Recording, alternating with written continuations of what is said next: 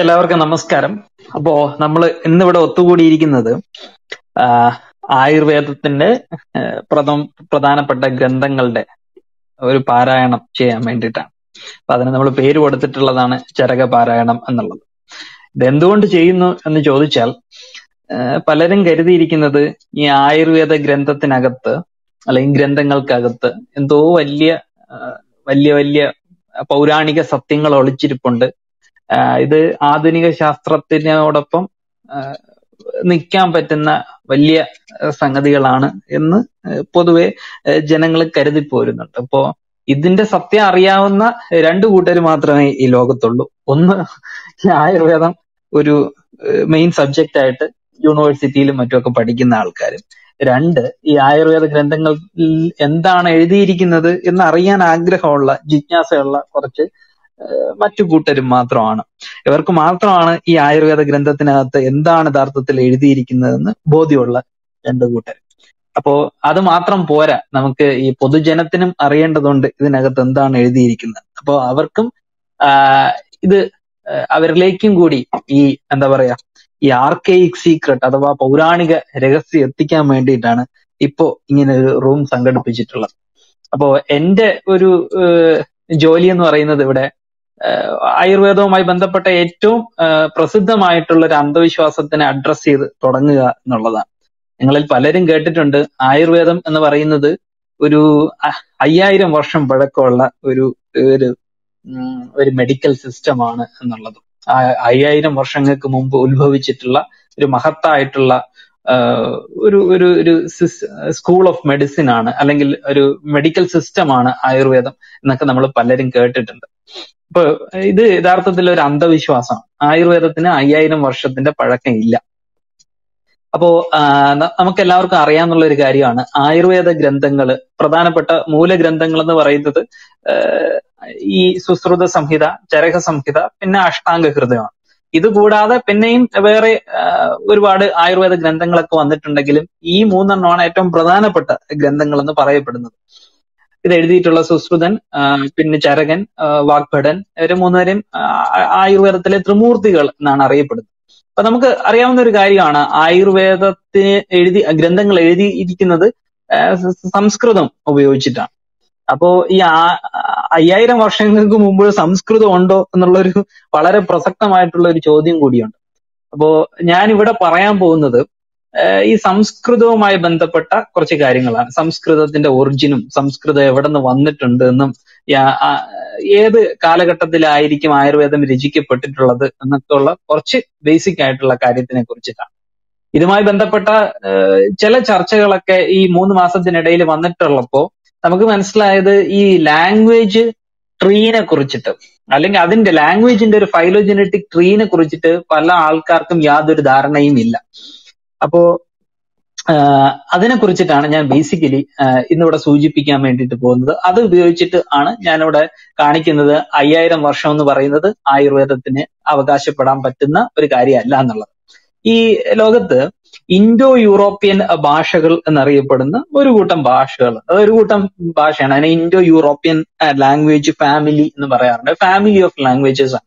അതിന്റെ പ്രത്യേകത എന്താന്ന് വെച്ചാൽ, ഇന്ന് ലോകത്ത് സംസാരിക്കുന്ന ഭൂരിപക്ഷം ഭാഷകളും യഥാർത്ഥത്തിൽ ഇൻഡോ യൂറോപ്യൻ ഭാഷകളാണ്. ഈ ഇൻഡോ യൂറോപ്യൻ ഭാഷയുടെ പ്രത്യേകത എന്താന്ന് ചോദിച്ചാല്, അത് വെസ്റ്റേൺ യൂറേഷ്യയിലും സദേൺ യൂറേഷ്യയിലും നേറ്റീവ് ഭാഷകളെയാണ് പൊതുവെ ഇൻഡോ യൂറോപ്യൻ ഭാഷകൾ എന്ന് വിളിക്കുന്നത്. അപ്പൊ അതിനകത്ത് ഇന്ന് യൂറോപ്പിലുള്ള ഒട്ടുമിക്ക ഭാഷകളും, അതോടൊപ്പം തന്നെ നോർത്തേൺ ഇന്ത്യൻ സബ് കോണ്ടിനെന്റിലെയും ഇറാനിയൻ പ്ലേറ്റോയിലെ ഭാഷകളും ഒക്കെ വരുന്നുണ്ട്. ഇതുകൂടാതെ ഈ പറയുന്ന ഇൻഡോ യൂറോപ്യൻ ഭാഷകളിലെ പല ഭാഷകളും തന്നെ കൊളോണിയലിസത്തിന്റെ ഭാഗമായിട്ട് ലോകത്തിന്റെ പല ഭാഗങ്ങളിലേക്ക് ചേക്കേറിയിട്ടുണ്ട്. അതിന് ഉദാഹരണമാണ് English, French, Dutch, Portuguese, Spanish മുതലായവ.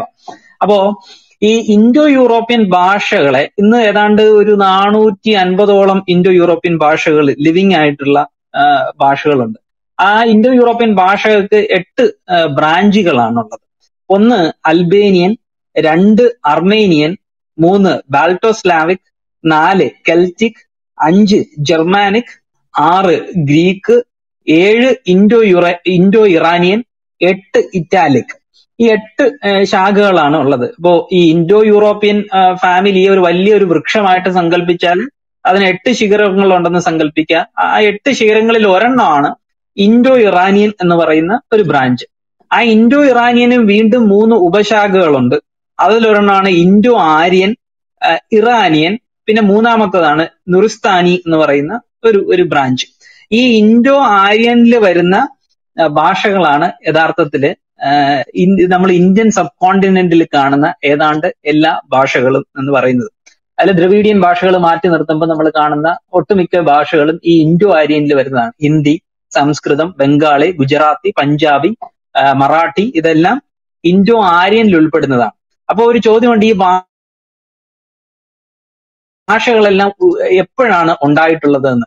ഈ ഇൻഡോ ഇറാനിയൻ ലാംഗ്വേജിൽ കാണുന്ന ഭാഷകൾ എല്ലാത്തിനും ഒരു കോമൺ ആൻസിസ്റ്റർ ഉണ്ട്. അതിനെ നമ്മൾ വിളിക്കുന്നത് പ്രോട്ടോ ഇൻഡോ യൂറോപ്യൻ എന്നുള്ളതാണ്. അപ്പോൾ നമ്മൾ ഇവല്യൂഷണറി ബയോളജിയിലൊക്കെ ഒരൊറ്റ കോമൺ ആൻസിസ്റ്ററിലേക്ക് എത്തി നിൽക്കുന്ന ഒരു പ്രിൻസിപ്പിൾ ഉപയോഗിച്ചിട്ടാണ് ഇതിനെയും പ്രൊപ്പോസ് ചെയ്തിട്ടുള്ളത്, ഈ പ്രോട്ടോ ഇൻഡോ യൂറോപ്യൻ എന്ന് പറയുന്നത്. പ്രോട്ടോ ഇൻഡോ യൂറോപ്യൻ യഥാർത്ഥത്തില് ലിപി ഒന്നുമില്ല. കാരണം ഇത് സംസാരിച്ചിരുന്ന ആൾക്കാർ വാമൊഴി മാത്രമായിട്ട് ഉണ്ടായിരുന്നുള്ളൂ ഈ ഭാഷയ്ക്ക്, ലിപി ഒന്നുമില്ല. അപ്പോ ഈ പ്രോട്ടോ ഇൻഡോ യൂറോപ്യൻ നിലനിന്നിരുന്ന ഒരു കാലഘട്ടം എന്ന് പറയുന്നത്, പ്രോട്ടോ ഇൻഡോ യൂറോപ്യൻ നിലനിന്നിരുന്ന ഒരു കാലഘട്ടം എന്ന് പറയുന്നത് ഏതാണ്ട് 4500-നും 6500 വർഷങ്ങൾക്കും ഇടയിലാണ് പ്രോട്ടോ ഇൻഡോ യൂറോപ്യൻ, അതായത് ഈ പറയുന്ന ഇൻഡോ യൂറോപ്യൻ ഭാഷകളുടെ എല്ലാം കോമൺ ആൻസിസ്റ്റർ നിലനിന്നിരുന്നത്. ഇത് എക്സ്റ്റിങ്ക്റ്റ് ആയിട്ട് ഏതാണ്ട് ഒരു 4.5K years ആവും, 4500 വർഷമാവും. 4500 വർഷമായി പ്രോട്ടോ ഇൻഡോ യൂറോപ്യൻ അവസാനിച്ചിട്ട്. ഇതേപോലെ തന്നെ ഈ പറയുന്ന ഇൻഡോ യൂറോപ്യൻ ഭാഷകൾക്കും ഇൻഡോ ആര്യൻ ഭാഷയുണ്ടല്ലോ, അതായത് ഇന്ത്യൻ സബ് കോണ്ടിനെന്റിലെ ലാംഗ്വേജുകൾക്ക് ജന്മം നൽകിയിട്ടുള്ള സംഗതി, അതിനും ഇതേപോലത്തെ ഒരു കോമൺ ആൻസിസ്റ്റേഴ്സ് ഉണ്ട്. അപ്പോ ആ കോമൺ ആൻസിസ്റ്റേഴ്സിനും ഒരു കാലഘട്ടം നൽകിയിട്ടുണ്ട്. നമ്മൾ മനസ്സിലാക്കേണ്ട ഒരു കാര്യം എന്ന് പറയുന്നത്, ഈ ആയുർവേദ ഗ്രന്ഥങ്ങൾ സാൻസ്ക്രിറ്റിലാണല്ലോ എഴുതിയിട്ടുള്ളത്. ഈ സാൻസ്ക്രിറ്റ് തന്നെ പലതരത്തിലുള്ള സാൻസ്ക്രിറ്റ് ഉണ്ട്. ഇപ്പോ സാൻസ്ക്രിറ്റിന്റെ ഏറ്റവും ആർക്കൈക്ക് ആയിട്ടുള്ള, ഏറ്റവും പൗരാണികമായിട്ടുള്ള രൂപത്തിനെയാണ് വേദിക് സാൻസ്ക്രിറ്റ് എന്ന് വിളിക്കുന്നത്. ഈ വേദിക് സാൻസ്ക്രിറ്റിന് തന്നെ ഏതാണ്ട് 2600 മുതൽ 3500 വർഷങ്ങൾക്ക് ഇടയിലാണ് അതിന്റെ ഒരു ടൈം സ്കെയിൽ പറയുന്നത്. ഇതാണ് വേദിക് സാൻസ്ക്രിറ്റിന്റെ ഒരു ടൈം സ്കെയിൽ എന്ന് പറയുന്നത്. ഈ വേദിക് സാൻസ്ക്രിറ്റ് വെച്ചിട്ടല്ല ആയുർവേദം എഴുതിയിട്ടുള്ളത്. ആയുർവേദം എഴുതിയിട്ടുള്ളത് ക്ലാസിക്കൽ സാൻസ്ക്രിറ്റ് വെച്ചിട്ടാണ്. അത് പിന്നെയും ആയിരക്കണക്കിന് വർഷങ്ങൾക്ക് ശേഷം ഉണ്ടായിട്ടുള്ള ഒരു സംഗതിയാണ് അത്. അപ്പോ ചരകൻ ജീവിച്ചിരുന്നതിനെ പറ്റിയിട്ട് പല സ്കോളേഴ്സിനും വിവിധ അഭിപ്രായങ്ങളാണുള്ളത്. എങ്കിലും ചരകൻ ജീവിച്ചിരുന്നതായിട്ട് കണക്കാക്കപ്പെടുന്നത് ഒരു 100 BC-ക്കും 200 AD-ക്കും ഇടയ്ക്കെപ്പോഴുമാണ് ചരകൻ ജീവിച്ചിരുന്നത് എന്നുള്ളതാണ്. അപ്പൊ തന്നെ നിങ്ങൾക്ക് ആലോചിക്കാം ആയുർവേദത്തിന് 5000 വർഷം പഴക്കമുണ്ടോ എന്നുള്ളത്. ഈ ആയുർവേദം രചിച്ചിട്ടുള്ള സാൻസ്ക്രിറ്റിന്റെ ഏറ്റവും കരട് ഫോമിന് ഏതാണ്ട് 2600 മുതൽ 3500 വർഷങ്ങൾക്ക് മുമ്പാണ് അതുണ്ടായിട്ടുള്ളതെന്ന് പറഞ്ഞു. അപ്പോ ആയുർവേദത്തിന് ഒരിക്കലും 5000 വർഷങ്ങൾക്ക് മുമ്പ് ഉണ്ടാവാൻ പറ്റില്ലല്ലോ. അപ്പൊ ഉദാഹരണത്തിന് ഒരിക്കലും നിങ്ങളുടെ മാതാപിതാക്കളെക്കാൾ പ്രായം നിങ്ങൾക്ക് ജനിക്കുമ്പോൾ ഉണ്ടാവില്ലല്ലോ, കാരണം അവരിൽ നിന്നാണല്ലോ നിങ്ങൾ വരുന്നത്. അപ്പോ സാൻസ്ക്രിറ്റിന്റെ ഏറ്റവും ആർക്കൈക് ഫോമിന് പോലും 3500-ൽ കൂടുതൽ വർഷം പഴക്കമില്ല എന്ന് പറയുമ്പോൾ എങ്ങനെയാണ് ആയുർവേദത്തിന് പിന്നെ 5000 വർഷത്തിന്റെ പഴക്കം വരിക എന്നുള്ള വളരെ പ്രസക്തമായിട്ടുള്ള ചോദ്യം അവശേഷിക്കുന്നുണ്ട്. അതിനോടൊപ്പം തന്നെ ചരകൻ ജീവിച്ചിരുന്നു എന്ന് പറയപ്പെടുന്ന കാലഘട്ടം 100 BC-ക്കും 200 AD-ക്കും ഇടയിലാണ്. 100 BC എന്ന് പറഞ്ഞാൽ 100 + 2000, 2100 വർഷങ്ങൾക്കിടയിൽ ആണ് ചരകൻ ജീവിച്ചിരുന്നത്.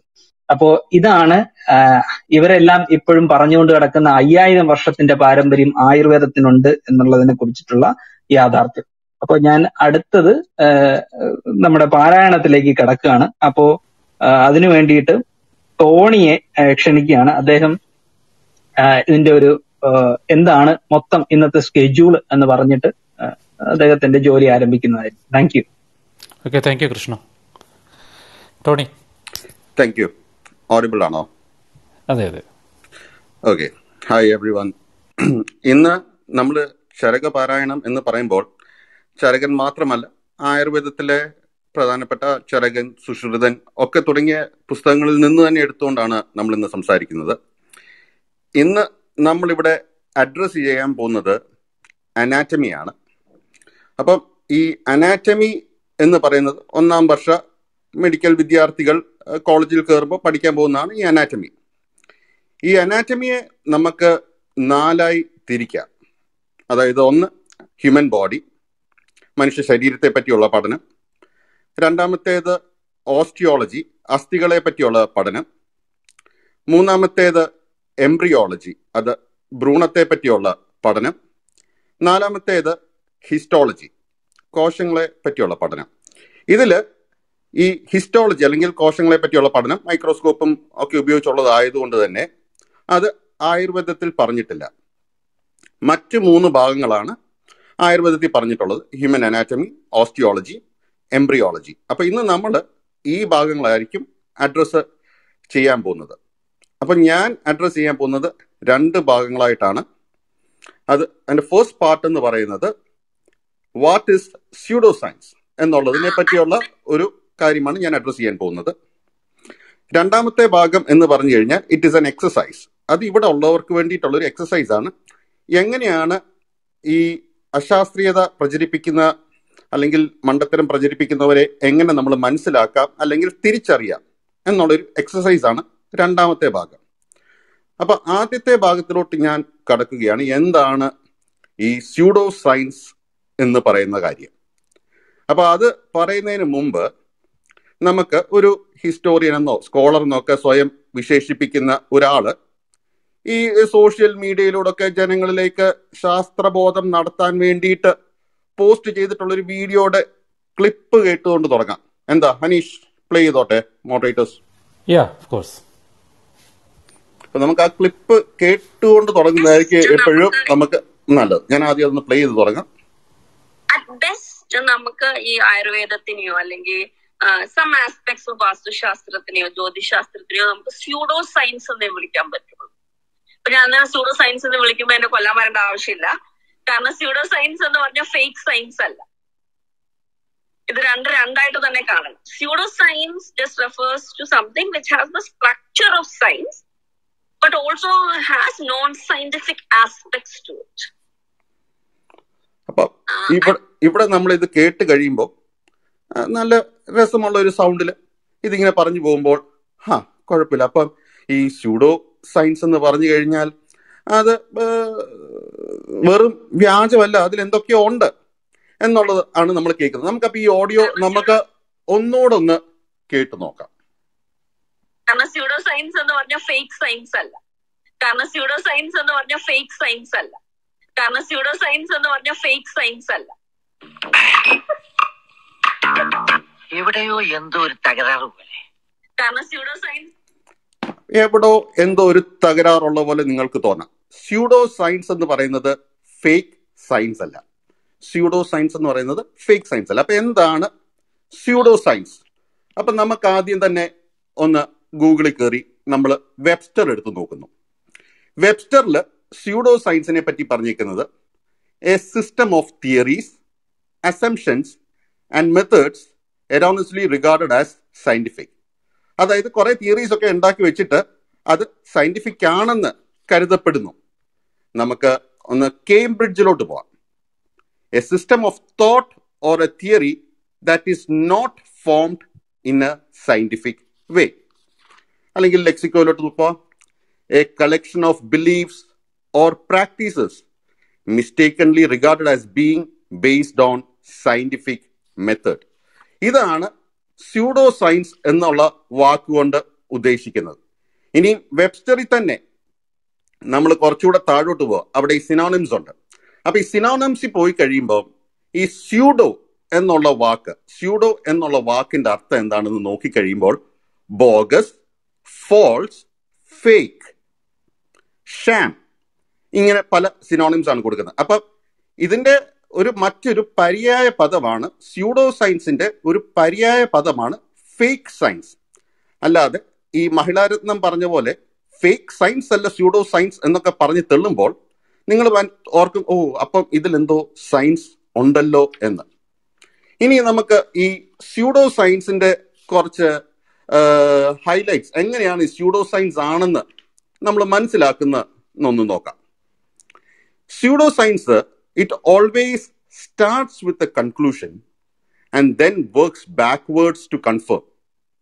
ഇപ്പൊ ഉദാഹരണത്തിന് ഹോമിയോ മരുന്ന് വർക്ക് ചെയ്യുന്നുണ്ട്, അത് രോഗികളെല്ലാം അസുഖം മാറ്റുന്നുണ്ട്.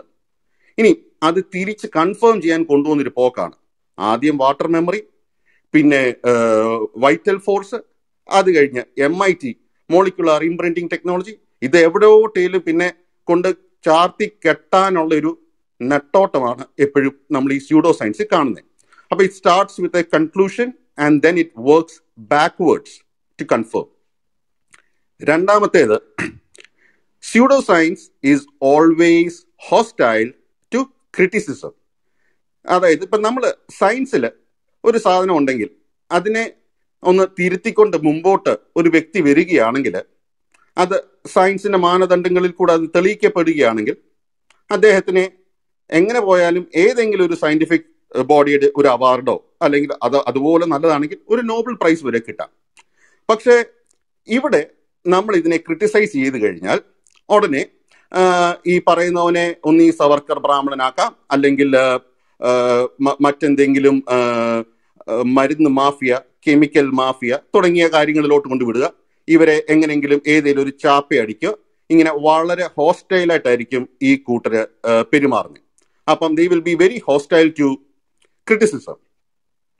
മൂന്നാമത്തേത്, they will be using vague jargons to confuse and evade. അതായത് ഇങ്ങനത്തെ കുറെ ജാർഗൺ, അതായത് കുറെ പ്രത്യേക വാക്കുകൾ, വൈറ്റൽ ഫോഴ്സ്, ഓജസ്, വാദ, പഞ്ചഭൂത, സപ്തധാതു എന്നൊക്കെ പറഞ്ഞ് കുറെ വാക്കുകൾ എടുത്ത് മുന്നോട്ട് തള്ളും. എന്നാൽ നമ്മളിപ്പോ ഈ ഓജസ് എന്തുവാണെന്നോ വൈറ്റൽ ഫോഴ്സ് എന്നൊക്കെ ചോദിച്ചു കഴിഞ്ഞാൽ ഒന്നും നേരെ ചൊവ്വേ നമ്മളോട് പറയത്തില്ല. അപ്പൊ ഇത്തരം വാക്കുകളൊക്കെ കേട്ട് കഴിയുമ്പോൾ ചിലപ്പോൾ ഒന്നും അറിയാൻ വയ്യാത്ത ഒരാൾ ഓഫ് എന്നൊക്കെ പറഞ്ഞ് ഒന്ന് കണ്ണു തള്ളിപ്പോവും.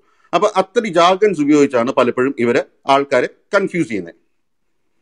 രണ്ടാമത്തെ കാര്യം എന്ന് വെച്ച് കഴിഞ്ഞാൽ, നാലാമത്തേത്, grandiose claims that go beyond the evidence. തെളിവുകൾക്ക് അപ്പുറത്തോട്ടുള്ള claims. ഇപ്പൊ ഇവിടെ ഇരിക്കുന്ന പലരും ഈ പറഞ്ഞ പോലെ ക്ലബ് ഹൗസിലൊക്കെ കുറെ നാളായിട്ടുള്ളതുകൊണ്ട് ഞാനൊരു ഉദാഹരണം എടുക്കാം. മൾട്ടിപ്പിൾ സ്ക്ലീറോസിസ് എന്ന് പറയുന്ന സാധനം ചികിത്സിച്ച് ഭേദമാക്കാം എന്നും പറഞ്ഞുകൊണ്ട് കുറെ നാളായിട്ട് 2 കോടി ജനങ്ങളിലേക്ക് എത്തിച്ചു തരും, അതിലേതെങ്കിലും രോഗിയെ മാറ്റിയാൽ എന്നൊക്കെ പറഞ്ഞിട്ടുള്ള വലിയ ക്ലെയിമുമായിട്ടാണ് ഇദ്ദേഹം വരുന്നത്. അപ്പൊ ഇവിടെ ഇപ്പൊ ഇച്ചിരി മുന്നേ കൃഷ്ണപ്രസാദ് പറഞ്ഞ പോലെ ഈ പുസ്തകമൊക്കെ എഴുതി വെച്ചേക്കുന്നത് അന്നത്തെ ഋഷിമാരായ ചരകനും സുശ്രുതനും ഒക്കെയാണ്. അപ്പൊ ഈ പറഞ്ഞിട്ടുള്ള മരുന്നുകളും ഒക്കെ അതിൽ പറഞ്ഞിട്ടുള്ളത് തന്നെയാണ്. പക്ഷേ ഇവിടെ ഒരാൾക്ക് മാത്രം ഇങ്ങനൊരു മരുന്ന്. അപ്പോൾ ഇദ്ദേഹത്തോട് ഞങ്ങൾ പോലും പലപ്പോഴും അല്ലെങ്കിൽ മറ്റു പലരും ചോദിച്ചിട്ടുണ്ട്, ഇത് എന്തുകൊണ്ടൊരു നല്ല മാഗസിനിൽ കൊടുക്കുന്നില്ല? ഒരു മാഗസിനും ഇത് അക്സെപ്റ്റ് ചെയ്യുന്നില്ല. എന്നാൽ നിങ്ങൾക്ക് ഈ മരുന്നിന്റെ പേറ്റന്റ് രജിസ്റ്റർ ചെയ്തതിന് ശേഷം ഇതിന് ഇൻഗ്രീഡിയൻസ് എന്തോന്ന് പറയല്ലോ. ഇല്ല, അത് ഞാൻ ആരോടും ഇതിന്റെ ഇൻഗ്രീഡിയൻസ് പറഞ്ഞു കൊടുക്കത്തില്ല. അപ്പൊ ഒരു മരുന്ന് എടുക്കുമ്പോൾ അല്ലെങ്കിൽ ഒരു ക്ലെയിം വെക്കുമ്പോൾ ആയുർവേദത്തിൽ പണ്ട് തൊട്ടേ ഉള്ളൊരു മരുന്നുകളാണെങ്കിൽ അങ്ങ് കാസർഗോഡ് തൊട്ട് കന്യാകുമാരി വരെയുള്ള എല്ലാ ആയുർവേദ ഡോക്ടേഴ്സിനും ഈ മരുന്ന് കൊടുത്തു കഴിഞ്ഞാൽ ഈ രോഗം ഭേദപ്പെടുത്താൻ പറ്റണം. പക്ഷേ ഇവിടെ ഈ വ്യക്തിക്ക് അത് ആർക്കും പറഞ്ഞു കൊടുക്കാനില്ല. പുള്ളിയുടെ കയ്യിൽ മാത്രമുള്ള ഒരു രഹസ്യം, ഒരു ഒറ്റമൂലിയാണെന്നുള്ള രീതിയിലാണ് ഇവിടെ നിൽക്കുന്നത്. അപ്പൊ ഇതിനാണ് ഈ പറഞ്ഞ പോലെ ഗ്രാൻഡിയോസ് ക്ലെയിംസ് മുന്നോട്ട് വെക്കുന്ന ഒരു പരിപാടി. അഞ്ചാമത്തേത്, cherry pics only favourable evidence and റിലൈസ് on testimonials.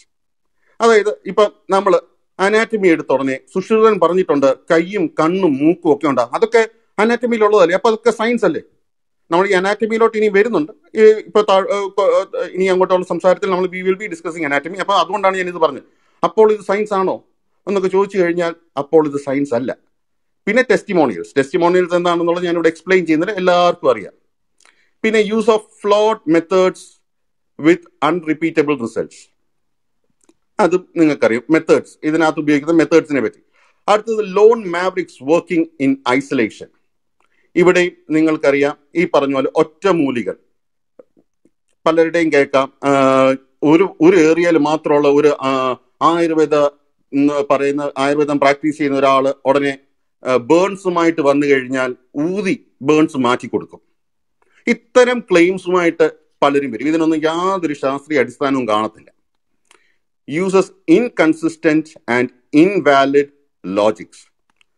Dogmatic and അൺയീൽഡിങ്. Already കുറെ ഡോഗ്മാസ് വെച്ചിട്ടുണ്ട്, കുറെ പ്രിൻസിപ്പിൾസ് വെച്ചിട്ടുണ്ട്. ഇതങ്ങോട്ട് വിശ്വസിക്കുക, അതിനെ തിരിച്ചൊന്നും ചോദിക്കരുത്. ഇതാണ് ഈ പറഞ്ഞ സ്യൂഡോ സയൻസിന്റെ ക്ലാസിഫിക്കേഷൻ.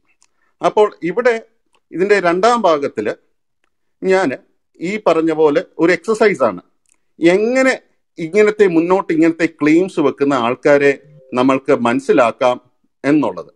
ഇപ്പോൾ തന്നെ നിങ്ങളിപ്പോൾ ഇവിടെ കേട്ടപ്പോൾ നിങ്ങൾക്ക് മനസ്സിലായി. ആ ഒരു ഫ്ലോയിൽ പലപ്പോഴും ഇത് പറഞ്ഞു പോകുമ്പോൾ നമ്മളിത് ശ്രദ്ധിക്കത്തില്ല.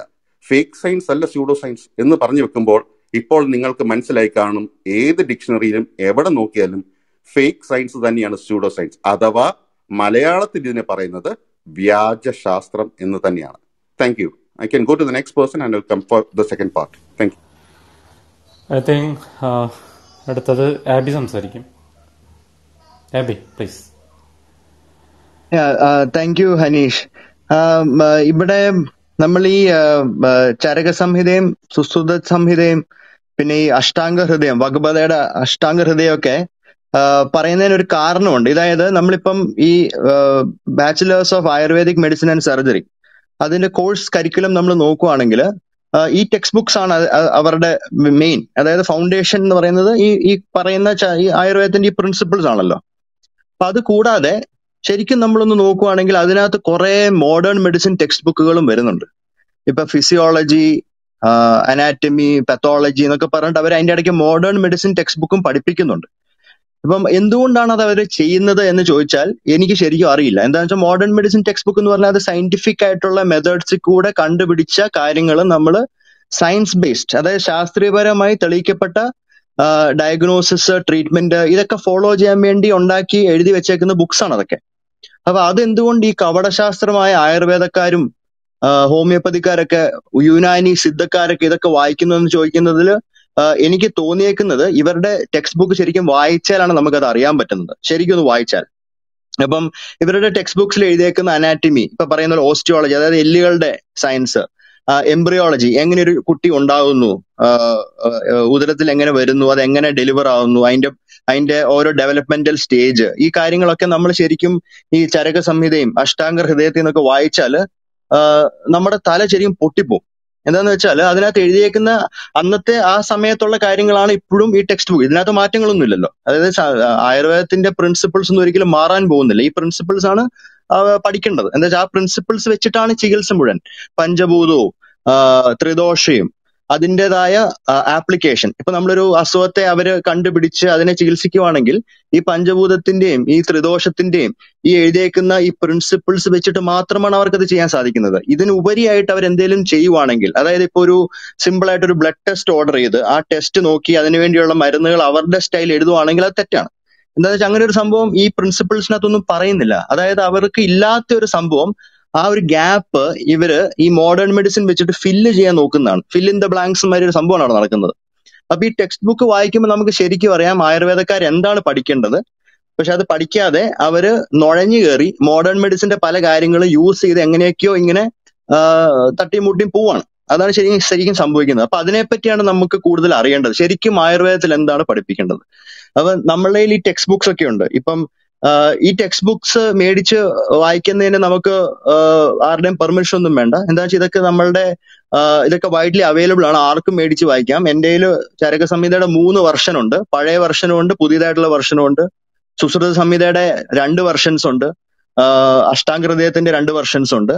അപ്പൊ അതിലൊക്കെ പല പല കാര്യങ്ങളും നമ്മൾ വായിച്ചാണ് നമുക്ക് അറിയണല്ലോ എന്താണ് സംഭവം, ഈ ആയുർവേദം ഇത്ര വലിയൊരു സംഭവം എന്താണെന്നുള്ളത് നമുക്ക് അറിയണല്ലോ. അപ്പൊ അതിൽ ഞാൻ കണ്ടേക്കുന്നത് പഴയ വെർഷനിൽ എഴുതിയേക്കുന്ന പല കാര്യങ്ങളും പുതിയ വെർഷൻസിൽ നമ്മൾ കാണുന്നില്ല. അപ്പൊ അതായത് ഇതിന്റെ ഓതേഴ്സ് വേറെയാണ്. അവർ ഓരോന്നൊക്കെ എഴുതി വെച്ച് പയ്യനെ ഈ ആയുർവേദാചാര്യന്മാർ എഴുതി അവർക്ക് ആവശ്യമുള്ള കാര്യങ്ങൾ മാത്രം കൊണ്ടു നടക്കുന്ന ഒരു രീതിയാണ് കാണുന്നത്. ഇപ്പം ഫോർ എക്സാമ്പിൾ എൻ്റെ ഇരിക്കുന്ന ഒരു പഴയ ഒരു വെർഷൻ ഉണ്ട് ചരക സംഹിതയുടെ. അപ്പൊ അതിനകത്തെ ഒരു ഓതർ, അത് എഴുതിയേക്കുന്ന ഒരു ആയുർവേദാചാര്യൻ പറഞ്ഞേക്കുന്നത് ബീഫ് കഴിച്ചാൽ കഫക്കെട്ടും ക്ഷയരോഗവും ലങ്സിന്, അതായത് നമ്മുടെ നെഞ്ചിന് വരുന്ന അസുഖങ്ങൾക്കൊക്കെ ഒരു നല്ല ഒരു ന്യൂട്രീഷൻ ആണെന്ന് തന്നെ അത് എഴുതി വെച്ചിട്ടുണ്ട്. ബീഫ്, മാംസം, ഗൗവിന്റെ മാംസം തന്നെ അത് എഴുതിയിട്ടുണ്ട്. അതായത് ബീഫ് കഴിച്ചാൽ ഈ പ്രശ്നങ്ങളൊക്കെ മാറും തന്നെ അത് എഴുതിയിട്ടുണ്ട്. പക്ഷെ നമ്മൾ ശരിക്കും നോക്കുവാണെങ്കിൽ ആയുർവേദം ബീഫ് ഒരിക്കലും കഴിക്കാൻ പറയില്ല. ഇപ്പോഴത്തെ ആൾക്കാരും അങ്ങനെ പറയില്ല. പക്ഷേ ഇവരുടെ ബുക്സിൽ ബീഫ് മാത്രമല്ല, പശുവിന്റെ ഇറച്ചിയല്ല, കോഴിയിറച്ചി, താറാവിറച്ചി, കാടയിറച്ചി, പോത്തിന്റെ ഇറച്ചി, ജക്കാള്, കൂർക്കന്റെ ഇറച്ചി, അതുകൂടാതെ ആനയുടെ ഇറച്ചി, റൈനോസറസിന്റെ ഇറച്ചി, പിന്നെ പീക്കോക്ക്, പല പല തരം പക്ഷികളുടെ ഇറച്ചി, ഇതെല്ലാം കഴിക്കാനൊക്കെ കൂടി എഴുതി വെച്ചിട്ടുണ്ട് ഇതിനകത്ത്. ഓരോ ഇറച്ചിക്കും അതിൻ്റെതായ ഗുണങ്ങൾ എന്തൊക്കെയാണെന്നുള്ളതിന് ഒരു ചാപ്റ്റർ വരെ ഉണ്ട്.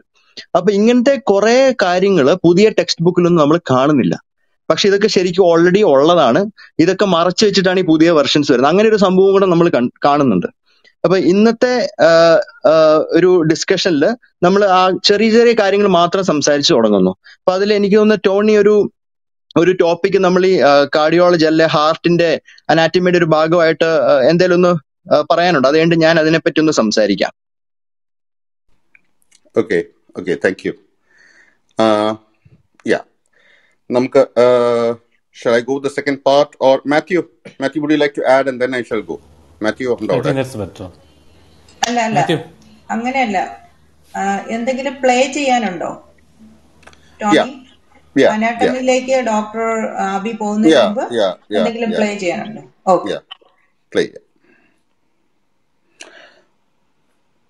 ഓക്കെ, ഇത് ഒരു എക്സസൈസ് കൂടാണ് ഇവിടെ ഇരിക്കുന്നവർക്ക്. ഈ ഇങ്ങനത്തെ വീഡിയോസോ അല്ലെങ്കിൽ ഇങ്ങനത്തെ കാര്യങ്ങളോ സോഷ്യൽ മീഡിയയിൽ വന്നു കഴിയുമ്പോൾ ഇത് കേട്ട് കഴിഞ്ഞാൽ എങ്ങനെ ഇതിനെ ഡൈസെക്ട് ചെയ്ത് അല്ലെങ്കിൽ കീറി മുറിച്ച് എങ്ങനെ ഒരു അവലോകനം നടത്താം എന്നുള്ളൊരു എക്സസൈസാണ് ഇവിടെ നടത്തുന്നത്. ഇവിടെ നിങ്ങൾ ആദ്യം ആ ഒരു വീഡിയോയുടെ ആദ്യത്തെ ഭാഗം നിങ്ങൾ കേട്ടിരുന്നു. അത് കഴിഞ്ഞിട്ടുള്ള ഭാഗമാണ് ഞാൻ ഇവിടെ പ്ലേ ചെയ്യാൻ പോകുന്നത്. Pseudoscience just refers to something which has the structure of science but also has non-scientific aspects to it. സയൻസിന്റെ പല പല പല എലമെന്റ്സ് ഇതിൽ കാണും. ഫോർ ഇൻസ്റ്റൻസ് ഇപ്പൊ നമ്മൾ ആയുർവേദം എടുത്തു നോക്കുകയാണെങ്കിൽ ബോഡിയെ കുറിച്ച്, അനാറ്റമിയെ കുറിച്ച് വളരെ ഇപ്പൊ നമ്മൾ medical modern text, grace anatomy എന്നൊക്കെ പറഞ്ഞ ടെക്സ്റ്റുകളുണ്ട്. MBBS ഇപ്പോഴും പഠിപ്പിക്കുന്ന ടെക്സ്റ്റാണ്. അതിലുള്ളതുപോലെ വളരെ സ്പെസിഫിക് ആയിട്ട് വളരെ ഡീറ്റെയിൽഡ് ആയിട്ട് അനാറ്റമിയെ കുറിച്ചുള്ള ഇൻഫർമേഷൻ ഉണ്ട്. ഇപ്പം എന്താണ് നമ്മുടെ ഹാർട്ടിന്റെ പ്ലേസ് എവിടെയാണ്, ഹാർട്ടിൽ എത്ര വെൻട്രിക്കിൾസ് ഉണ്ട്, നമ്മുടെ കിഡ്നി എവിടെയാണ്, എങ്ങനെയാണ് ഒരു ഫീറ്റസ് ഗർഭാശയത്തിൽ ഡെവലപ്പ് ചെയ്യുന്നത്. ഞാൻ വളരെ അമേസ്ഡ് ആയി പോയിട്ടുണ്ട്. അങ്ങനെ ഇതൊക്കെ കേട്ട് ഈ ശാസ്ത്ര പ്രചാരക വളരെ അമേസ്ഡ് ആയി പോയിട്ടുണ്ടെന്നാണ് ഇവിടെ പറയുന്നത്. ഇനി നമുക്ക് ഹാർട്ടിലോട്ട് പോവാം. ആദ്യം പറഞ്ഞിരിക്കുന്ന ഹാർട്ടിനെ പറ്റിയാണ്. ഹാർട്ടിനെ പറ്റി സുശ്രുതൻ വായിച്ചത് കണ്ടു കഴിഞ്ഞപ്പോൾ ഗ്രേസ് അനാറ്റമിയിൽ എഴുതിയേക്കുന്ന പോലെ തന്നെയാണ് അവിടെ എഴുതി വെച്ചേക്കുന്നത് എന്നാണ് ഈ മഹതി ക്ലെയിം ചെയ്തിരിക്കുന്നത്. അപ്പൊ നമുക്ക് അതുമായിട്ടുള്ളൊരു കമ്പാരിറ്റീവ് സ്റ്റഡിയിലോട്ട് പോകാം. ആബി, ഇത് ആദ്യമേ നമ്മൾ അറിയേണ്ടത് ഗ്രേസ് അനാറ്റമി എന്ന് പറഞ്ഞ ബുക്ക് എന്താണെന്നുള്ളതാണ്. അത് MBBS മാത്രമല്ല, ഈ അനാറ്റമിസ്റ്റ്, അതായത് അനാറ്റമിയിൽ തന്നെ ബിരുദാനന്തര ബിരുദമൊക്കെ നേടിയ ആൾക്കാരും വായിക്കുന്ന ഒരു ബുക്കാണ്. ഭയങ്കര ഒരു ബുക്കാണ്. അത് ബൈബിൾ ഓഫ് അനാറ്റമിയാണ്. അപ്പൊ അത് വെച്ചിട്ടാണ് ചരക സംഹിതയും സുശ്രുത സംഹിതയൊക്കെ ഇവർ കമ്പയർ ചെയ്തേക്കുന്നത്. ഇപ്പൊ ഇതിൽ ഇപ്പൊ നമ്മളൊന്ന് പോയി നോക്കി എന്താണ് ഈ കാർഡിയോളജി, നമ്മൾ കാർഡിയോവാസ്കുലർ സിസ്റ്റം എന്ന് പറയല്ലോ ഹാർട്ടിന്റെ. അപ്പൊ നമ്മൾ ശരിക്കും സിമ്പിൾ ആയിട്ട് പറയുവാണെങ്കിൽ മോഡേൺ മെഡിസിൻ, അതായത് സയന്റിഫിക്കലി അനാറ്റമിക്കലി നമുക്ക് സ്റ്റഡീസ് ഒക്കെ ഓട്ടോപ്സി സ്റ്റഡീസിൽ കൂടെയൊക്കെ നമ്മൾ കണ്ടുപിടിച്ചേക്കുന്നത് ഹാർട്ട് എന്ന് പറയുന്നത് 4 അറകളാണ്. 2 വെൻട്രിക്കിളും 2 ഏട്രിയവും. അതാണ് എന്റെ 4 അറകൾ. അപ്പൊ അത് ബ്ലഡ് ശരീരത്തിന്റെ മോൾ ഭാഗത്തു നിന്നും താഴ്ഭാഗത്തു നിന്നുള്ള ബ്ലഡ് എല്ലാം കൂടെ ഈ അറകളിൽ അതിന്റെ റൈറ്റ് സൈഡ് ഓഫ് ദ ഹാർട്ടിലോട്ടാണ് വരുന്നത്. അത് വരുന്നത് സുപ്പീരിയർ വീനക്കാവ്, ഇൻഫീരിയർ വീനക്കാവ് എന്ന് പറഞ്ഞ വലിയ 2 രക്തക്കൊഴലിൽ കൂടെയാണ്. ഇത് ഹാർട്ടിന്റെ റൈറ്റ് സൈഡിൽ വരുന്നു. ഈ റൈറ്റ് സൈഡിൽ നിന്ന് ഈ പൾമറി ആർട്ടറി എന്ന് പറഞ്ഞ ഒരു രക്തക്കൊഴലിൽ കൂടെ ഇത് ലങ്സിലോട്ട് പോവാണ് ബ്ലഡ്. എന്നിട്ട് ലങ്സിൽ അത് ഓക്സിജൻ ഒക്കെ എടുത്തിട്ട് ഓക്സിജൻ ആയിട്ടുള്ള ബ്ലഡ് നമ്മുടെ ഹാർട്ടിന്റെ ലെഫ്റ്റ് സൈഡിലോട്ട് ഒന്ന് വീഴുകയാണ്. ലെഫ്റ്റ് സൈഡിൽ നിന്ന് ഇതിനെ പമ്പ് ചെയ്ത് നമ്മുടെ ശരീരത്തിലോട്ട് അയോട്ട എന്ന് പറഞ്ഞ വലിയൊരു രക്തക്കൊഴലിൽ കൂടെ ശരീരത്തിലോട്ട് പല ഭാഗങ്ങളിലും പല അവയവങ്ങളിലോട്ടും ബ്ലഡ് പോവുകയാണ്. ഇതാണ് ഹാർട്ടിന്റെ ശരിക്കുള്ള അനാറ്റമി എന്ന് പറയുന്നത്. ഇപ്പം ഇവർ ഇപ്പൊ ഈ പറഞ്ഞ ക്ലിപ്പിൽ അവർ പറയുന്നത് ഹാർട്ടിന്റെ ഒക്കെ പൊസിഷനും അനാറ്റമി ഒക്കെ വളരെ വ്യക്തമായിട്ടാണ് ചരക സംഹിതയിലും സുശ്രുത സംഹിതയിലും എഴുതിയേക്കുന്നതാണ് പറയുന്നത്. അപ്പം നമ്മളൊന്ന് പോയി നോക്കി എന്താണ് എഴുതിയേക്കുന്നത്. അപ്പൊ അതിനകത്ത് എഴുതിയേക്കുന്നത് ഹാർട്ടിന് ഒരു അറയാണ് ഉള്ളതെന്നാണ്. ഒരറ, അതായത് എല്ലാ ബ്ലഡും കൂടെ ഒരു റൂമിലോട്ട് വരുന്ന മാതിരി ഒരു അറയിലോട്ട് ബ്ലഡ് എല്ലാം വന്നിട്ട് ആ അറയെന്ന്, അതായത് ഒരു ബോൾ കരുതിക്കോ, ഒരു ബോള്, ആ ബോളിൽ നിന്ന് 10 രക്തക്കൊലകൾ മുകളിലോട്ടും, അതായത് നെഞ്ചിലും തലയിലോട്ടുള്ള 10 രക്തക്കൊലകളും പിന്നെ താഴ്ഭാഗത്തോട്ട് വയറിലും കാലിലോട്ടൊക്കെ കൂടി പിന്നെ ഒരു 10 രക്തക്കൊല അങ്ങ് പോവാണ്. അത് ശരിക്കും നമ്മൾ അതൊന്ന് വരച്ചാൽ, നമ്മൾ ഈ പഴയ കുട്ടിക്കാലത്തൊക്കെ നമ്മൾ സൂര്യനെ വരയ്ക്കത്തില്ലേ, ഒരു വട്ടം വരച്ചിട്ട് അതിന് ചുറ്റും ഇങ്ങനെ ഈ റേസ് മാതിരി വരയ്ക്കൂല, അതുമാതിരി ഇരിക്കും സുശ്രുത സംഹിത വെച്ചിട്ട് നമ്മൾ ഹാർട്ട് വരച്ചാൽ, ഹാർട്ടിന്റെ സർക്കുലേഷൻ വരച്ചാൽ. അപ്പൊ അതുപോലെ 10 കോയില് മുകളിലോട്ടും 10 രക്തക്കോയില് താഴോട്ടും. എന്നിട്ട് അവിടെ നിൽക്കുന്നില്ല, ഇവര് എടുത്തു പറയുന്നുണ്ട് ഈ രക്തക്കോയിലൊക്കെ എങ്ങനെയാണ് പോകുന്നതെന്ന്. അത് പോകുന്നത് അവയവത്തിലോട്ടൊന്നും അല്ല, അത് നേരെ അങ്ങ് പോയിട്ട് അവിടുന്ന് ഓരോ സൈഡിൽ ഇപ്പം കയ്യോ കാലോ ഒക്കെ നോക്കുവാണെങ്കിൽ എക്സാക്ട്ലി 700 ചെറിയ രക്തക്കൊഴലായി മാറാന്നൊക്കെ എഴുതിയേക്കുന്നത്. അതായത് ഒരു വലിയ രക്തക്കൊഴൽ ഹാർട്ടിൽ നിന്ന് ഇറങ്ങിയിട്ട് അറ്റത്തെത്തുമ്പോഴത്തേക്ക് 700 ചെറിയ രക്തക്കൊഴലായിട്ട് അങ്ങ് മാറി അവിടെ പോയിട്ട് ബ്ലഡ് കൊടുക്കാന്ന് എഴുതിയേക്കുന്നത്. അത് നമുക്ക് ശരിക്കും ഇമാജിൻ ചെയ്യാൻ പറ്റാത്ത തരം അനാറ്റമിയാണത്. എന്ന് വെച്ചാൽ ഈ 10 രക്തക്കൊഴൽ മുകളിലും 10 രക്തക്കൊഴൽ താഴെയും നമ്മുടെ അവയവങ്ങളെല്ലാം, നമ്മുടെ ഹാർട്ട്, നമ്മുടെ ആമാശയം, അന്നനാളയം, ലിവർ, പ്ലീഹ, ആഗ്നേയഗ്രന്ഥി, പാങ്ക്രിയാസ്, ഇതെല്ലാം കൂടി ഇത് എങ്ങനെയാണ് സപ്ലൈ ചെയ്യുന്ന പോലും ഒരു ഐഡിയ ഇല്ല. അത്രമാത്രം ഐഡിയ ഇല്ലാത്ത ഒരു ടൈമിൽ എഴുതിയേക്കുന്ന ബുക്കാണിത്. അതാണ് ഗ്രേസ് അനാറ്റമിയായിട്ട് കമ്പയർ ചെയ്തേക്കുന്നത്. ഇനി ഇത് ഇവിടെ തീരുന്നില്ല. ഏറ്റവും രസം എന്ന് പറയുന്നത്, നമുക്ക് അറിയാം രക്തക്കൊഴൽ എന്ന് പറയുമ്പോഴത്തേക്ക് നമുക്ക് ആർട്ടറി ഉണ്ട്, വെയിൻ ഉണ്ട്. ഈ ആർട്ടറി എന്ന് പറയുന്നതിനകത്താണ് ഓക്സിജൻ ഉള്ള ബ്ലഡ്, അതാണ് അവയവങ്ങൾക്കൊക്കെ പോയിട്ട് ഓക്സിജൻ കൊടുക്കുന്നത്. വെയിൻ എന്ന് പറയുന്നത് ആ ഓക്സിജൻ ഒക്കെ എടുത്തു കഴിഞ്ഞിട്ട് ഓക്സിജൻ ഇല്ലാത്ത ഒരു ബ്ലഡ് ഉണ്ടാകുമ്പോൾ അത് വെയിൻസിൽ കൂടെ പോയിട്ട് അതാണ് പിന്നെ ഹാർട്ടിൽ ചെന്നിട്ട് ലങ്സിൽ പോയിട്ട് പിന്നെ ഓക്സിജൻ ആവുന്നത്. അതാണ് വെനസ് ബ്ലഡും ആർട്ടീരിയൽ ബ്ലഡും. ഈ സുശ്രുത സംഹിതയിൽ എഴുതി വെച്ചേക്കുന്നത് വെയിൻസ്, അവർ വെയിൻസ് എന്ന് പറയുന്നത് പറയുന്നുണ്ട്. അതിനകത്ത് പക്ഷെ പലതരത്തിലാണ് പറയുന്നത്. ധമനി എന്ന് പറയുന്നത് ആർട്ടറി എന്നാണ് അവർ പറയുന്നത്. ധമനി എന്ന് പറഞ്ഞാൽ ഇങ്ങനെ പൾസേഷൻ ഉണ്ടാകുന്നതാണ്. സ്ഥിരമർമ്മ എന്ന് പറയുന്നതാണ് വെയിൻ എന്ന് പറയുന്നത്. അപ്പൊ ഈ വെയിനിൽ അവർ പറയുന്നത് 3 തരം ബ്ലഡ് ഉണ്ടെന്നാണ്. 3 തരം. അത് ഒരു തരത്തില് വെയിനില് പ്യുവർ ബ്ലഡ് ഉണ്ടെന്നും മറ്റു 2 ടൈപ്പ് ഓഫ് വെയിനില് വധയുള്ള ബ്ലഡും പിത്തയുള്ള ബ്ലഡും ഒക്കെ ഉണ്ടെന്നാണ് പറയുന്നത്. അപ്പൊ നിങ്ങൾക്ക് തന്നെ ആലോചിക്കാം, ഇത് ഒരിക്കലും നമുക്കൊന്നും ഒരിക്കലും ഇമാജിൻ ചെയ്യാൻ പറ്റാത്ത ഒരു അനാറ്റമിയാണ് ചരക സംഹിതയിലും സുശ്രുത സംഹിതയിലും എഴുതി വെച്ചേക്കുന്നത്. അപ്പൊ ഈ ധമനി എന്ന് പറയുന്ന ആർട്ടറിയും സ്ഥിരമർമ്മ എന്ന് പറയുന്ന ഈ വെയിൻ എന്നിവര് പറയുന്നതും അതിന്റെയൊക്കെ നമ്പർ വരെ അവർ പറഞ്ഞിട്ടുണ്ട്. ഒരു 9 എണ്ണം ഒരു സൈഡില്, 10 എണ്ണം ഈ സൈഡില്, 3 എണ്ണം ആ സൈഡില്. ഇതൊക്കെ ശരിക്കും ശുദ്ധ മണ്ടത്തരമാണ്. നമുക്ക് അങ്ങനെ കറക്റ്റ് ആയിട്ട് എണ്ണാനൊന്നും പറ്റത്തില്ല. ഈ റൂട്ട് വെസൽസ് എന്ന് പറയുന്നത് ഹാർട്ടിൽ നിന്നുള്ളത് 10 എണ്ണം മുകളിലോട്ടും 10 എണ്ണം താഴോട്ടും. അതായത് ടോട്ടൽ 20. ആ 20 എണ്ണങ്ങൾ കൂടി അറ്റത്തോട്ട് ചെല്ലുമ്പോൾ 700 ആവുന്നു. എന്നിട്ട് അത് ഓരോ സ്ഥലത്ത് പോയിട്ട് അവിടെ പിന്നെ 700, 900, 90,000 ആയൊന്നു എന്നൊക്കെ പറഞ്ഞ് വെറുതെ എഴുതി വെച്ചേക്കുന്നതാണ്. ഇതിനകത്തൊന്നും നമുക്ക് എവിഡൻസ് ഇല്ല. അപ്പൊ ശരിയായ അനാറ്റമി എന്ന് പറയുന്ന ഈ ഗ്രേസ് അനാറ്റമി എന്നൊക്കെ പറയുന്ന ബുക്സും മോഡേൺ മെഡിസിൻ ഓട്ടോപ്സി സ്റ്റഡീസിൽ കൂടെ പറഞ്ഞേക്കുന്നതായ അനാറ്റമിയും ഈ ആയുർവേദത്തിലെ ശരിക്കുള്ള ആയുർവേദിക് അനാറ്റമിയും കൂടെ നമ്മൾ താരതമ്യം ചെയ്താൽ ഇത് ശരിക്കും സ്വർഗവും നരകവും തമ്മിൽ കമ്പയർ ചെയ്യുന്ന കാര്യമാണ്. അത്രയ്ക്ക് മാത്രം ഡിഫറൻസസ് ആണ്. അപ്പൊ അതിനെയൊക്കെ ഇങ്ങനെ പൊക്കി പറഞ്ഞ് ഒരു വലിയ സംഭവമാക്കി കൊണ്ടുപോകുന്നു പറയുന്നത് ശരിക്കും ആൾക്കാരോട് തന്നെ ചെയ്യുന്ന ഒരു തരം കൊടും ചതിയാണെന്നാണ് ഞാൻ പറയുന്നത്. ഇനി ടോണിയിലേക്ക് ഞാൻ തിരിച്ചു പോകുന്നു. അതായത് ഇപ്പം ആബി പറഞ്ഞതൊന്ന് പ്രിസൈസ് ആയിട്ട് പറഞ്ഞു കഴിഞ്ഞാൽ ഞാൻ ഡോക്ടർ അജിത്തിലോട്ടൂടാണ് പോകുന്നത്. അതിന്റെ ഒരു കൺഫർമേഷന് വേണ്ടി. ഡോക്ടർ അജിത്ത് ഉണ്ടോ ഇവിടെ? ഡോക്ടർ അജിത്ത് കേൾക്കുന്നുണ്ടോ? ഹലോ കേൾക്കാം. അജിത്ത് ഓക്കെ.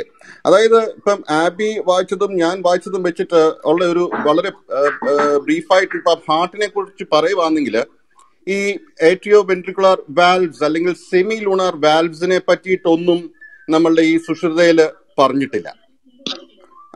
നേരാണോ ഡോക്ടർ അജിത്ത്? അതെ, അല്ല, വാൽവ്സിനെ പറ്റി മാത്രമല്ല, നേരത്തെ ഡോക്ടർ ഇപ്പൊ പറഞ്ഞ പോലെ ഒരു ഗോളം എന്നുള്ള രീതിയിൽ മാത്രമല്ല, അല്ലെങ്കിൽ ഒരു അറ എന്നുള്ള രീതിയിൽ മാത്രമായിരിക്കും ചിലപ്പോ അന്ന് കണ്ടിട്ടുണ്ടാവും. അപ്പൊ എല്ലാം 4 റൂം ചേമ്പേഴ്സ് പോലും പറഞ്ഞിട്ടില്ല. Thank you. അതുപോലെ ഈ heart is considered to B the seat of higher mental function. അതായത് ഏതാണ്ട് ബുദ്ധിയുടെ ഒരു ഭാഗം ഈ ഹാർട്ടിലുമാണെന്നുള്ള രീതിയിലാണ് പറഞ്ഞു വെച്ചിരിക്കുന്നത്. അതെ, അങ്ങനെയും പറഞ്ഞിട്ടുണ്ട്. Thank you. അതോടൊപ്പം തന്നെ ഈ പറഞ്ഞ പോലെ ഞാൻ പറയുവാണെങ്കിൽ ഈ mitral valve, tricuspid valve, aortic valve, pulmonary valve ഇതിനെ പറ്റിയിട്ടോ അല്ലെങ്കിൽ പൾമറി സർക്കുലേഷനെ പറ്റിയിട്ടോ ഒന്നും തന്നെ ഈ സുശ്രുത സംഹിതയിൽ പറഞ്ഞിട്ടില്ല. ഇല്ല, സുശ്രുത സംഹിതയിലല്ല, ഏത് അഷ്ടാംഗഹൃദയാലും ചരക സംഹിതയിലും സുശ്രുത സംഹിതയിലും ഏതിലും പറഞ്ഞിട്ടില്ല. Thank you. അപ്പം നമ്മളൊക്കെ ഇത് ഈ ഗ്രേസ് അനാറ്റമി എന്ന് പറയുന്ന ബുക്ക് ഒരു 12ാം ക്ലാസ് ബയോളജി വരെയൊക്കെ പഠിച്ചൊരാൾക്ക് എടുത്തു വെച്ചാൽ വായിച്ചാൽ ഒരു ഇച്ചിരി എഫേർട്ട് ഇട്ടാൽ വായിച്ചാൽ മനസ്സിലാക്കുന്ന ബുക്കാണ്. ഈ സയൻസ് എന്ന് പറയുന്ന സാധനം ഒരു വ്യക്തിക്കോ അല്ലെങ്കിൽ ഒരു പ്രത്യേക ഡിഗ്രിയുള്ള ആബിക്കോ അജിത്തനോ ഒന്നും മാത്രം ആക്സസിബിളോ വായിച്ചാൽ മനസ്സിലാവുന്ന സാധനങ്ങളല്ല. നമ്മൾ കുറച്ചൊരു എഫേർട്ട് ഇട്ട് കഴിഞ്ഞാൽ നമ്മൾക്ക് ഇത് വായിച്ചാൽ മനസ്സിലാക്കാവുന്ന കാര്യങ്ങളേ ഉള്ളൂ. അതോടൊപ്പം തന്നെ ഇങ്ങനത്തെ ഈ നവമാധ്യമങ്ങളിലൂടെ ശാസ്ത്ര പ്രചാരകർ അല്ലെങ്കിൽ എന്നൊക്കെ പറഞ്ഞ് വരുന്നവര് ഇത്തരം ക്ലെയിംസ് ഒക്കെ മുന്നോട്ട് വെക്കുമ്പോൾ മിനിമം അത്രയും ബുക്സ് ഒന്ന് തുറന്ന് അതിന്റെ പുറയിലത്തെ ഈ സിനോപ്സിസ് അല്ല വായിക്കേണ്ടത്. ഈ നമ്മൾ ഈ എന്നിട്ട് ഞാൻ ഈ സിനിമ കണ്ടെന്ന് പറയുന്ന പോലെ അതൊന്ന് തുറന്ന് അതിന്റെ ഒരു 2-3 പേജ് ഇതിനെപ്പറ്റി ഒന്ന് വായിച്ചു കഴിഞ്ഞാൽ തന്നെ വളരെ നിസ്സാരമായി മനസ്സിലാക്കാവുന്ന കാര്യമാണ്. അവിടെയാണ് ഇത്തരം എനിക്കറിയത്തില്ല, എന്റെ മലയാളം മോശമായിരിക്കും, ഊളത്തരങ്ങൾ എഴുന്നള്ളിച്ചു വിടുന്നത്. Anyway, I will go to the next part of the exercise.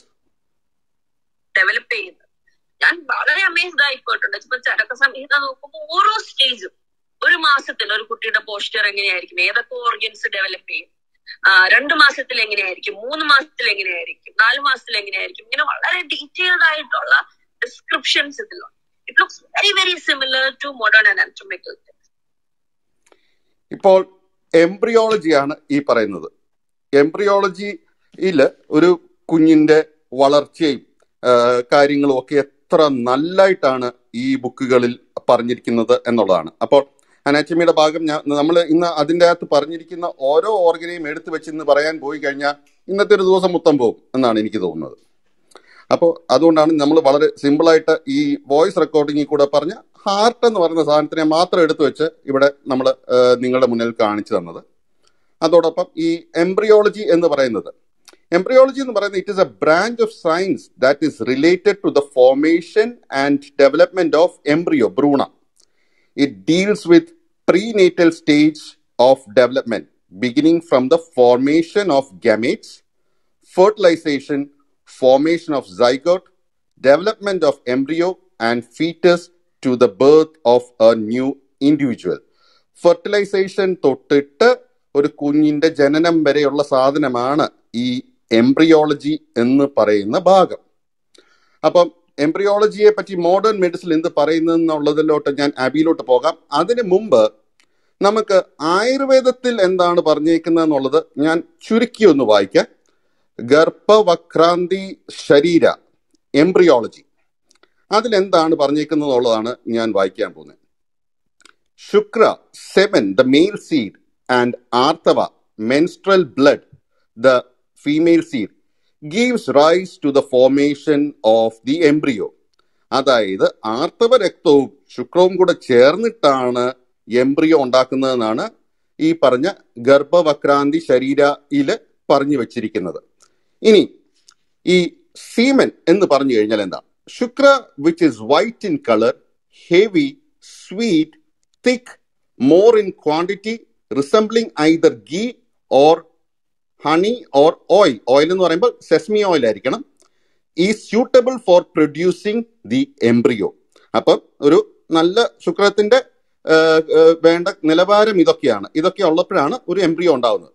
ഇനി ആർത്തവ അഥവാ menstrual blood which resembles the juice or the blood of rabbit and which does not stain the cloth after washing is suitable for producing the embryo. അടുത്തത് അതിനകത്ത് എഴുതി വെച്ചിരിക്കുന്നത് A mail child will be produced when ശുക്ര semen is more, A female when രക്ത menstrual blood is more, and A unique when A child neither mail nor female, അല്ലെങ്കിൽ നപുംസകം എന്ന് പറയുന്നത് but having features of both sex when both are equal. ഇത് രണ്ടും ഒരുപോലെയാണെങ്കിൽ ഉണ്ടാകാൻ പോകുന്നതാണ് ഈ പറഞ്ഞ നപുംസകം എന്ന് പറയുന്ന സാധനം. ഇനി ഇവിടെ ആണുങ്ങൾക്ക് മാത്രമല്ല, ആണും പെണ്ണും കൂടെ തമ്മിൽ ലൈംഗിക ബന്ധത്തിൽ ഏർപ്പെട്ടാൽ മാത്രമല്ല കുഞ്ഞുങ്ങൾ ഉണ്ടാകുന്നത്. Even females do have ശുക്ര. And thus if A female has sexual intercourse with another female, the resultant discharge of shukra produces a fetus devoid of bones. എല്ലുകളില്ലാത്ത ഒരു കുട്ടിയാണ് ഇവിടെ നിങ്ങൾക്ക് ഉണ്ടാകുന്നത്. അതുപോലെ തന്നെ ഈ formation of embryo is not because of egg and സിമൻ but because of പഞ്ചഭൂതാസ് that come to the womb after conception. ഇതൊക്കെയാണ് ഏറെക്കുറെ ഈ പറഞ്ഞ ഈ ആയുർവേദ ടെക്സ്റ്റ് ബുക്കുകളിൽ എഴുതി വെച്ചിരിക്കുന്നത്. പിന്നീട് അങ്ങോട്ട് ട്വിൻസിനെ പറ്റിയിട്ടും ഹെർമോഫ്രോഡൈറ്റ്സിനെ പറ്റിയൊക്കെ എഴുതിയിട്ടുണ്ട്. എന്നാൽ മോഡേൺ എംബ്രിയോളജിയെ പറ്റിയിട്ട് ഒരു അപ്ഡേറ്റ് ആബി തരുമെന്ന് ഞാൻ വിശ്വസിക്കുന്നു. ആബി കേൾക്കാമോ? കേൾക്കാം. ഞാൻ ആക്ച്വലി മോഡേൺ എംബ്രിയോളജി എന്ന് പറയുന്നത് വളരെ കോംപ്ലക്സ് ആയിട്ടുള്ള ഒരു സംഭവമാണ്. ഐ മീൻ സിമ്പിൾ സ്റ്റെപ്സ് പറയുകയാണെങ്കിൽ ഫ്യൂഷൻ, അതായത് സ്പേമും സെക്ഷൽ ഇന്റർകോഴ്സ് കഴിഞ്ഞിട്ട് സ്പേമും എഗ്ഗും കൂടെ ഫ്യൂസ് ചെയ്തിട്ട് അത് യൂട്രസില് ഒരു പ്ലാസന്റ എന്ന് പറഞ്ഞ ഒരു ലെയർ ഫോം ആയിട്ട് അവിടെ പോയി ഈ യൂട്രസിൽ പോയിട്ട് അത് എംബഡഡ് ആയി വന്ന് പ്ലാസന്റ എന്ന് പറഞ്ഞൊരു ഇത് ഫോം ആയിട്ട് അതിന് ചുറ്റും ന്യൂട്രീഷൻ കൊടുക്കാൻ വേണ്ടി പ്ലാസന്റ ഉണ്ടാകുന്നു. അതിനകത്തുനിന്ന് പോഷകാഹാരവും ഇതെല്ലാം കിട്ടുന്നു. അത് ആ പ്ലാസന്റയിൽ നിന്നുള്ള ബ്ലഡ് സെൽസ് ഈ വെസൽസ് ആണ്, അതായത് ബ്ലഡ് സെൽസ് ആണ് മദറിൽ നിന്ന് ഈ ബ്ലഡ് സർക്കുലേഷൻ കുട്ടിക്ക് കൊടുക്കുന്നത്, എംബ്രിയോ സ്റ്റേജ് കൊടുക്കുന്നത്. എന്നിട്ട് അതുകൂടെ ആദ്യത്തെ ഫസ്റ്റ് ട്രൈമസ്റ്ററിൽ ഓർഗനോജനസിസ്, അവയവങ്ങൾ ഉണ്ടാകുന്നു. പിന്നെ അങ്ങോട്ട് എങ്ങനെയൊക്കെ കുട്ടി ഉണ്ടാകുന്നു, അത് അറ്റം വരെ എങ്ങനെ ഡെവലപ്മെന്റ് ആവുന്നു, ഏതൊക്കെ സിസ്റ്റം എപ്പോൾ ഡെവലപ്പ് ആവുന്നുള്ള എല്ലാ രീതിയിലുള്ള കംപ്ലീറ്റ് ആയിട്ടുള്ള പഠനങ്ങളും അനാറ്റമിക്കൽ ഡിസ്ക്രിപ്ഷൻസും ഫിസിയോളജിയും എല്ലാം നമുക്ക് അറിയാവുന്നതാണ്. അതിലോട്ട് ഞാൻ ഡീറ്റെയിൽഡ് ആയിട്ട് പോകുന്നില്ല, ബിക്കോസ് അത് വളരെ ക്ലിയർ കട്ടാണ്. ഇപ്പൊ നമുക്ക് ഒരു ഒബ്സ്റ്റെക്സ് ആൻഡ് ഗൈനക്കോളജിസ്റ്റിനോട് നമ്മൾ ഓരോ ക്വസ്റ്റ്യൻസ്, ഇപ്പൊ കുട്ടികൾ എങ്ങനെ ഉണ്ടാകുന്നു അതിന്റെ ഓരോ സ്റ്റേജ് ഒക്കെ എല്ലാവർക്കും അറിയാവുന്നതാണ്. അപ്പൊ അതിലോട്ട് ഞാൻ ഡീറ്റെയിൽ ആയിട്ട് പോകുന്നില്ല. ടോണി പറഞ്ഞതിൽ ഒരു എക്സ്ട്രാ ആയിട്ട് എനിക്കിവിടെ 2 കാര്യങ്ങൾ ആഡ് ചെയ്യാനുണ്ട്. അത് ഒന്ന്, ഈ ആ പർട്ടിക്കുലർ ഒരു ഓഡിയോ നമ്മൾ പ്ലേ ചെയ്തല്ലോ, എല്ലാ ഡെവലപ്മെന്റൽ സ്റ്റേജസും വളരെ വ്യക്തമായിട്ട് അവർ പറയുന്നു എന്നാണ് എഴുതിയേക്കുന്നതെന്നാണ് അവർ പറഞ്ഞത്. അതായത് ഈ സുശ്രുത സംഹിതയിലും ചരക സംഹിതയിലും. പക്ഷെ അത് ആക്ച്വലി നിങ്ങളൊന്ന് അറിയണം, ഇതിനകത്ത് ആദ്യമേ തന്നെ സ്പേം, എഗ്, ഓവം എന്ന് പറഞ്ഞ സംഭവം ഇല്ല. ഇതിനകത്ത് ഇവർ പറഞ്ഞേക്കുന്നത് സിമൻ, ശുക്രം, അല്ലാതെ മെൻസ്ട്രൽ ഫ്ലൂയിഡ് ആണ്, ആർത്തവ രക്തം. അതാണ് അവർ പറഞ്ഞേക്കുന്നത് ഈ കുട്ടീനെ ഉണ്ടാക്കുന്നത്, എംബ്രിയോ ഉണ്ടാക്കുന്നത്. ഈ മിക്സിംഗ് യൂട്രസിൽ നടക്കുന്നു. അത് മിക്സിങ് ആയിക്കഴിഞ്ഞ് ഒരു ഷേപ്പ് ആവുന്നു. അതായത് സെക്കൻഡ് മന്ത്, 2ാം മാസത്തിലാണ് ആ ഷേപ്പ് ആയി വരുന്ന പറയുന്നത്. ആ ഷേപ്പ് എങ്ങനെയൊക്കെയാണ് ആ ഷേപ്പ് മാറുന്നത് അതനുസരിച്ചാണ് നമ്മൾ സെക്സ് ഡിറ്റർമിൻ ചെയ്യുന്നതാണ് ഇവിടെ എഴുതി വെക്കുന്നത്. അതായത് ഒരു സ്മോൾ ബോൾ, ഒരു ചെറിയ ഉണ്ട ഒരു ഷേപ്പ് ആണെങ്കിൽ അത് മെയില്, ആൺകുഞ്ഞാവും. അത് നീണ്ടിരിക്കുന്ന ഒരു ഷേപ്പ് ആണെങ്കിൽ അത് പെൺകുഞ്ഞാവും. പിന്നെ ഒരു അർബുദന്മാരി, ട്യൂമർ ലൈക്ക്, അതായത് അർബുദന്മാരി ഒരു ഷേപ്പ് ഇല്ലാത്ത ഒരു ഉണ്ടയാണെങ്കിൽ അതൊരു നപുംസകമാവുന്നാണ് ഇവർ എഴുതിയേക്കുന്നത്.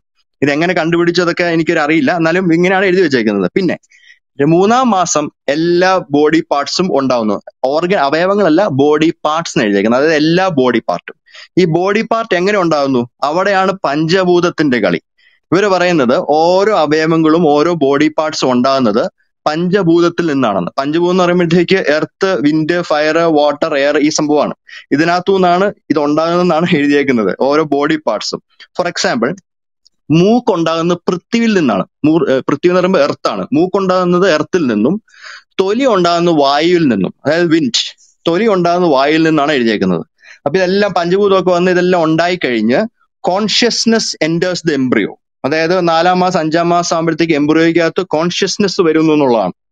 എന്നിട്ട് ഈ കോൺഷ്യസ്നെസ് വന്നു കഴിയുമ്പോൾ എന്ത് സംഭവിക്കുന്നു? ഈ എംബ്രിയോ, അതായത് ഉണ്ടാകുന്ന കുട്ടിയുടെ അകത്ത് പുതിയ രക്തക്കൊലകൾ ഉണ്ടാകുന്നു. ഈ രക്തക്കൊലകൾ കുട്ടിയുടെ ഹൃദയത്തിൽ നിന്നും നേരെ അമ്മയുടെ ഹൃദയത്തിൽ നിന്നോട്ടാണ് പോകുന്നത്. അതായത് കുട്ടിയുടെ ഹൃദയത്തിൽ നിന്ന് അമ്മയുടെ ഹൃദയത്തിലോട്ട് എംബ്രിയോ, ഫീറ്റസിന്റെ ഹാർട്ടും മദറിന്റെ ഹാർട്ടും തമ്മിൽ കണക്ഷൻ ആവുന്നു 5ാം മാസം. എന്നിട്ട് ഇതിൽ കൂടെ ഫീറ്റസും മദറും അങ്ങോട്ടും ഇങ്ങോട്ടും ന്യൂട്രീഷൻ ഇവിടെ പ്ലാസന്റ എന്ന് പറയുന്ന സാധനം പോലും ഇല്ല, ന്യൂട്രീഷൻ വലിച്ചെടുത്ത് അങ്ങനെയാണ് കുട്ടി വളരുന്നത് പറയുന്നത്. അപ്പം ഈ പ്രഗ്നൻസി ടൈമിൽ മദർ വളരെ വിഷമതയുള്ള ഒരു കാലഘട്ടത്തിലൂടെയാണ് പോകുന്നതെങ്കിൽ ഈ കുട്ടി മരിച്ചു പോകുന്നതാണ് ചരക സംഹിത എഴുതിയേക്കുന്നത്. അതുകൊണ്ട് pregnant women should be kept happy all the time, ഇങ്ങനെയാണ് എഴുതിയേക്കുന്നത്. ഈ 5ാം മാസം രക്തവും മാംസവും വളരുന്നു കുട്ടിയില്. അതില് ആ സമയമാകുമ്പോഴത്തേക്ക് ഗർഭസ്ഥയായ സ്ത്രീ മെലിഞ്ഞു പോകുന്നു എന്ന് എഴുതിയേക്കുന്നത്. 5ാം മാസം ഭയങ്കരമായിട്ട് മെലിഞ്ഞു എന്ന് എഴുതിയേക്കുന്നത് ഗർഭസ്ഥയായ സ്ത്രീ. പിന്നെ 8ാം മാസം ഈ ഓജസ് എന്ന് പറയുന്ന ഒരു സംഭവം അവിടെ വരികയാണ്. 8ാം മാസം ഓജസ്. ഓജസ് എന്ന് ഇവർ ഉദ്ദേശിക്കുന്നത് വൈറ്റാലിറ്റി അല്ലെ വിഗർ എന്നാണ്. ഇത് ശരിക്കും നമ്മളോട് സയന്റിഫിക്കലി എന്താന്ന് ചോദിച്ചാൽ നമുക്ക് പറയാൻ പറ്റില്ല, ഇതൊക്കെ ഫിലോസഫിയാണ്.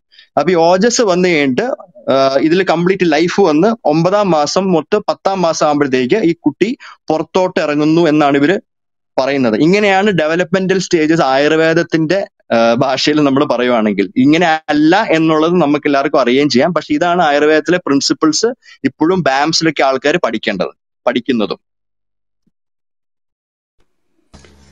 അതുപോലെ ഈ ഞാൻ നേരത്തെ പറഞ്ഞാൽ ഇപ്പൊ ഈ ഹെർമാഫ്രോഡൈറ്റ് ബർത്ത് എന്നൊക്കെ പറഞ്ഞു കഴിയുമ്പോഴത്തേക്ക് അതിന് പറഞ്ഞിരിക്കുന്ന കാരണങ്ങൾ തന്നെ വളരെ രസമാണ്. Important man having A sex with woman, അല്ലെങ്കിൽ സ്ത്രീക്ക് if the woman has lack of desire four sex, അല്ലെങ്കിൽ കോംപ്ലിക്കേറ്റഡ് സെക്സ് പൊസിഷൻസ്, അല്ലെങ്കിൽ the penis of the father is curved, അല്ലെങ്കിൽ പേരൻസ് ആർ ജെലസ്, അല്ലെങ്കിൽ ഈ ടെസ്റ്റിക്കിൾസ് ആർ ഡിസ്ട്രോയിഡ് ബൈ വായു or അഗ്നി, അങ്ങനെയൊക്കെ ആണെങ്കിലും ഇത്തരം പ്രശ്നങ്ങൾ കുഞ്ഞുങ്ങളിൽ ഉണ്ടാകാം എന്നൊക്കെയുള്ളതാണ് ഇവരുടെ എംബ്രിയോളജിയുടെ ഒരു ഭാഗം.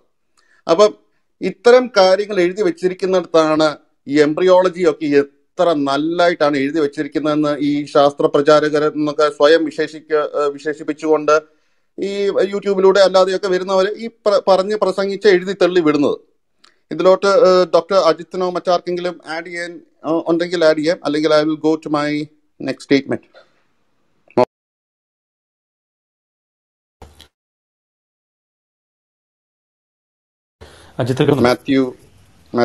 Mathew can add.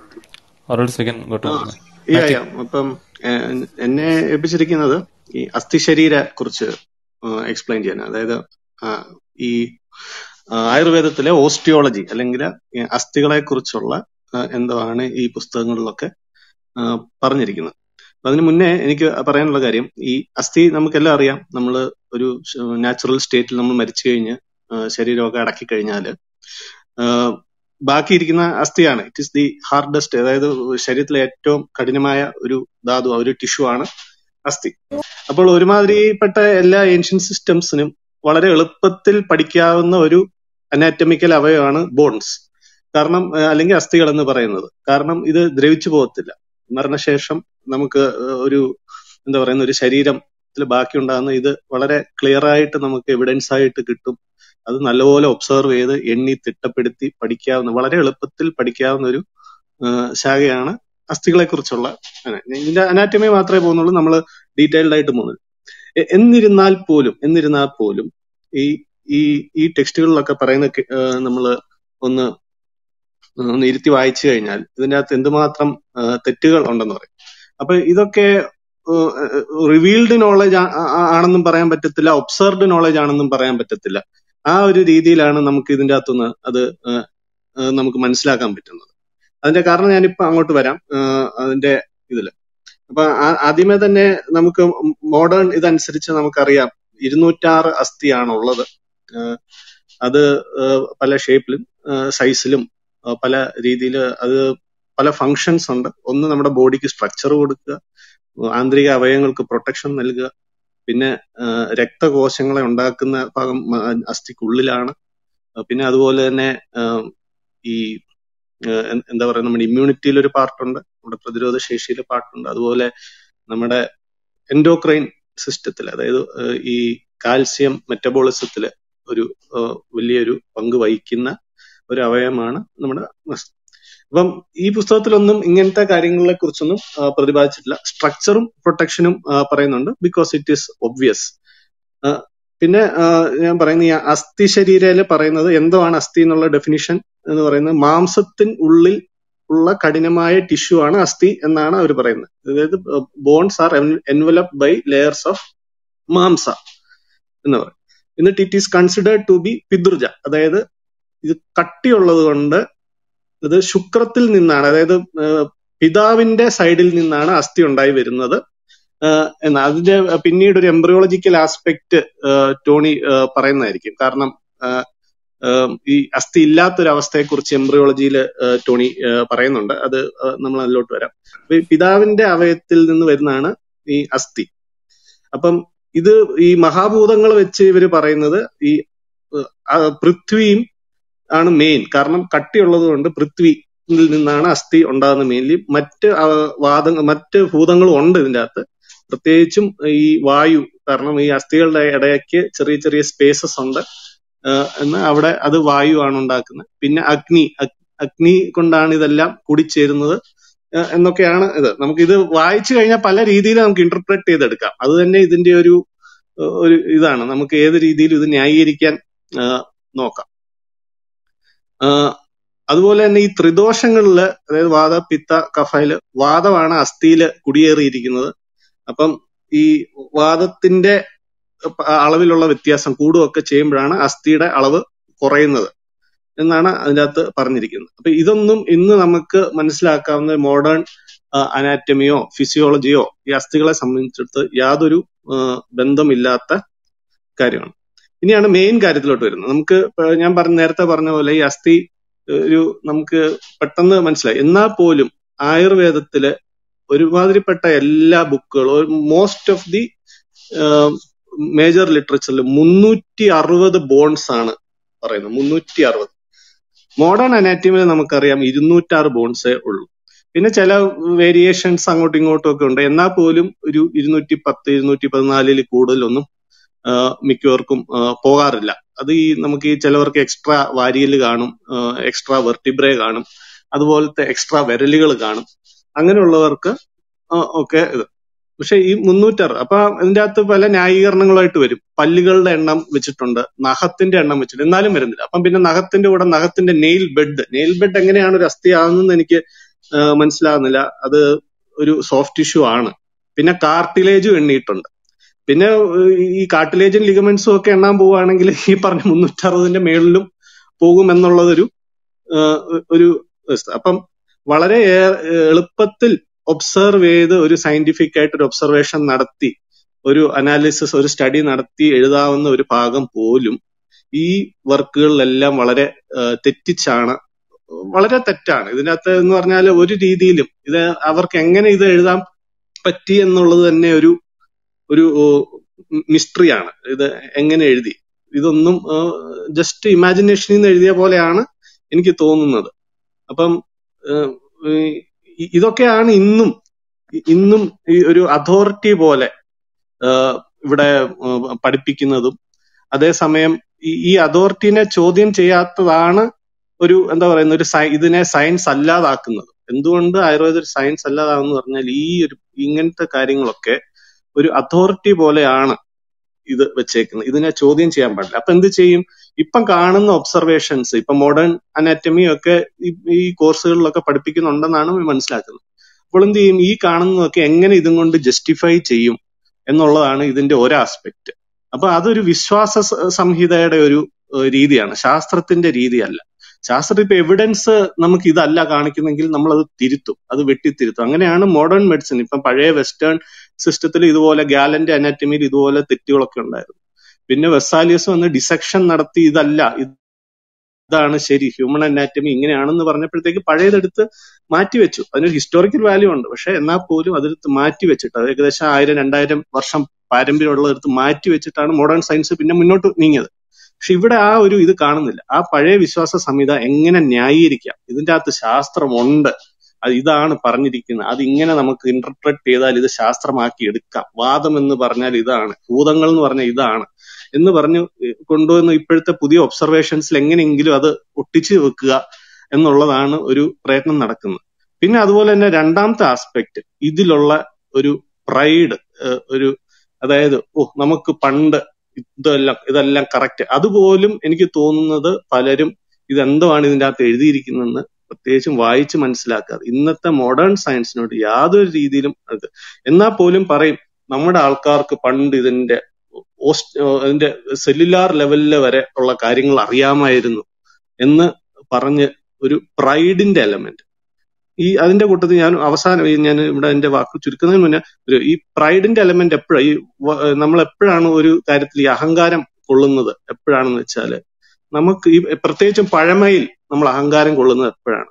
നമുക്ക് പുതുതായി മുന്നോട്ട് നീങ്ങുവാനായി യാതൊരു കാര്യത്തിലും നമുക്ക്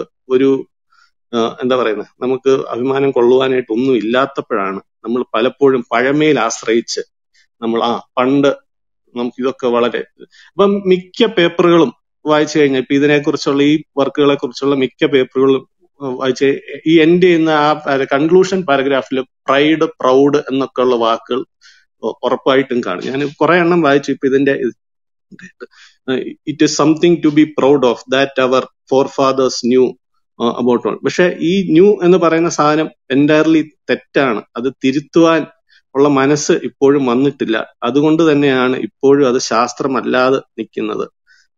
അപ്പം താങ്ക് യു. ഇനി അടുത്ത പാട്ടിലോട്ട് നമുക്ക് നീങ്ങാം. എനിക്ക് ഒരു 2 പോയിന്റ് ഇവിടെ ആഡ് ചെയ്യാനുള്ളത്, ഇത് ആക്ച്വലി ഇതിപ്പോ നൂറ്റാണ്ടുകൾ മുമ്പ് എഴുതിയ ഒരു ബുക്ക്, സംഹിതകളൊക്കെ ഭയങ്കര പഴയതാണ്. അപ്പൊ അതിനകത്ത് നമ്മൾ ശരിക്കും ഈ അനാറ്റമി, ഫിസിയോളജി ഒന്നും പ്രതീക്ഷിക്കുന്നുമില്ല. അത് ഓക്കെ. പക്ഷെ അതാണ് ഇപ്പോഴും പഠിപ്പിക്കുന്നതും.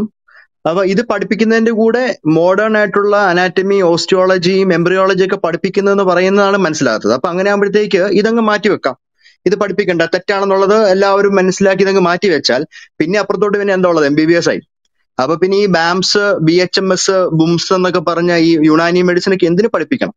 അതാണ് ഒരു ക്വസ്റ്റ്യൻ ഇവിടെ. രണ്ടാമത്തത്, ഇപ്പം ഓസ്റ്റിയോളജിയെ പറ്റി പറഞ്ഞല്ലോ. അപ്പൊ അതുപോലെ ഓരോ എല്ലുകൾ ഉണ്ടാകുന്നതിന്റെ പോലും ഡിസ്ക്രിപ്ഷൻസ് തെറ്റാന്നുള്ളത്. അപ്പൊ അതുപോലെ തന്നെ വേറൊരു കാര്യം നമ്മൾ പറയാൻ വിട്ടുപോയത്, ഈ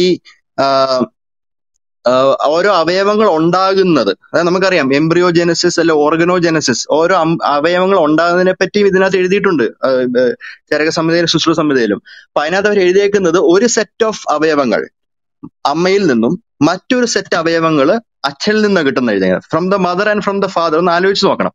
അതായത് ഹാർട്ട്, പ്ലീഹ, പിന്നെ ആമാശയം, അന്നനാളയൊക്കെ അമ്മയിൽ നിന്നും, അതല്ലാതെ തൊലി, മുടി, മീശ, താടി, ഇതൊക്കെ അച്ഛനിൽ നിന്നുമാണ് കിട്ടുന്നത് എന്നത് എഴുതി വെച്ചേക്കുന്നത്. അപ്പം അവയവങ്ങൾ തന്നെ അവർ വേർതിരിച്ചേക്കുവാണ് അച്ഛനിൽ നിന്നും അമ്മയിൽ നിന്നും പറഞ്ഞ്. നമുക്കറിയാം അങ്ങനെ അല്ലെന്നുള്ളത്. അപ്പൊ ഈ ഫോർമേഷൻ ഓഫ് ഓർഗൻസ്, അവയവങ്ങൾ ഉണ്ടാകുന്നതും അവയവങ്ങൾ ഉണ്ടായി എങ്ങനെയാണ് അത് ഓരോ മാസം മുന്നോട്ട് പോകുന്നതും കൂടിയുള്ള ഒരു ബേസിക് ആയിട്ടുള്ള ഒരു കറക്റ്റ് ആയിട്ടുള്ള ഒരു സംഭവം ഈ ബുക്സുകളിലൊന്നും ഇല്ല. ഇത് നമ്മൾ മനസ്സിലാക്കേണ്ടിയിരിക്കുന്നതാണ്. Thank you. ആബി പറഞ്ഞതിൽ ഒരു ചെറിയ ഒരു കറക്ഷൻ ഉണ്ട്, പറഞ്ഞു പോയ ഫ്ലോയിൽ പറ്റിയതായിരിക്കണം. ഈ സ്കിന്ന് അമ്മയിൽ നിന്നാണ് വരുന്നത്, അച്ഛനിൽ നിന്നല്ല. അച്ഛനിൽ നിന്ന് വരുന്നത് head, hair, beard, മുസ്റ്റേഷ്, nails, body hair, teeth, bone, vein, ligaments and seamen. അമ്മയിൽ നിന്ന് skin, blood, heart, liver, spleen, kidneys, urinary bladder, അങ്ങനെ തുടങ്ങിയ കാര്യങ്ങളാണ് വരുന്നത്. പിന്നെ മാത്യുവിടെ അതില് വേറൊരു കാര്യം കൂടെ ടോണി, നേരത്തെ ആ പ്ലേ ചെയ്ത വീഡിയോയില്, ഓഡിയോയിൽ പറയുന്നുണ്ട് കിഡ്നിയുടെയും ഹാർട്ടിനെയും പറ്റി ചരക സംഹിതയിൽ എഴുതിയേക്കുന്നത്. ശരിക്കും നമ്മൾ നോക്കുവാണെങ്കിൽ ഇതിന്റെ ഏറ്റവും ലാസ്റ്റ് അനാറ്റമി ഇൻ ബ്രീഫ് എന്ന് പറഞ്ഞിട്ട് ഒരു സെക്ഷൻ ഉണ്ട് ശരീരസ്ഥാനയില്. അതിനകത്ത് കിഡ്നി എന്ന് പറയുന്ന അവയവം ഇല്ല. കിഡ്നിയെ പറ്റി ഈ ബുക്കുകളിൽ എഴുതിയിട്ടേ ഇല്ല. ഇതിനകത്ത് ആകപ്പാടെ ഉള്ളത് മൂത്രാശയ എന്നൊരു സംഭവമാണ്, യൂറിനറി ബ്ലാഡർ. അതായത് നേരെ മൂത്രം ഉണ്ടായിട്ട് അങ്ങ് പോവാ. കിഡ്നി എന്ന് പറയുന്ന സംഭവം ഇതിനകത്തില്ല. അപ്പൊ അതും നേരത്തെ കേട്ട ഓഡിയോ ക്ലിപ്പിൽ ഭയങ്കര തെറ്റായിട്ടാണ് അവർ പറഞ്ഞേക്കുന്നത്. കിഡ്നി എന്ന് പറയുന്ന സംഭവം ആയുർവേദത്തിൽ എഴുതിയിട്ടില്ല. പിന്നെ അതുപോലെ മാത്യു ഇതിൽ ചോദിച്ചായിരുന്നു എല്ലില്ലാത്തൊരു അവസ്ഥ. അത് ഞാൻ ഓൾറെഡി വായിച്ചു പോയതാണ്, എന്നാലും ഒന്നുകൂടെ വായിക്കാം. Even females do have ശുക്ര. And thus, if a female has sexual intercourse with another female, the resultant discharge of shukra produces a fetus devoid of bones. അതായത് രണ്ട് സ്ത്രീകൾ തമ്മിൽ ലൈംഗിക ബന്ധത്തിൽ ഏർപ്പെട്ടാൽ അങ്ങനെ ഉണ്ടാവുന്ന കുഞ്ഞിനാണ് അസ്ഥികൾ ഇല്ലാതെ ഇരിക്കുന്നത്.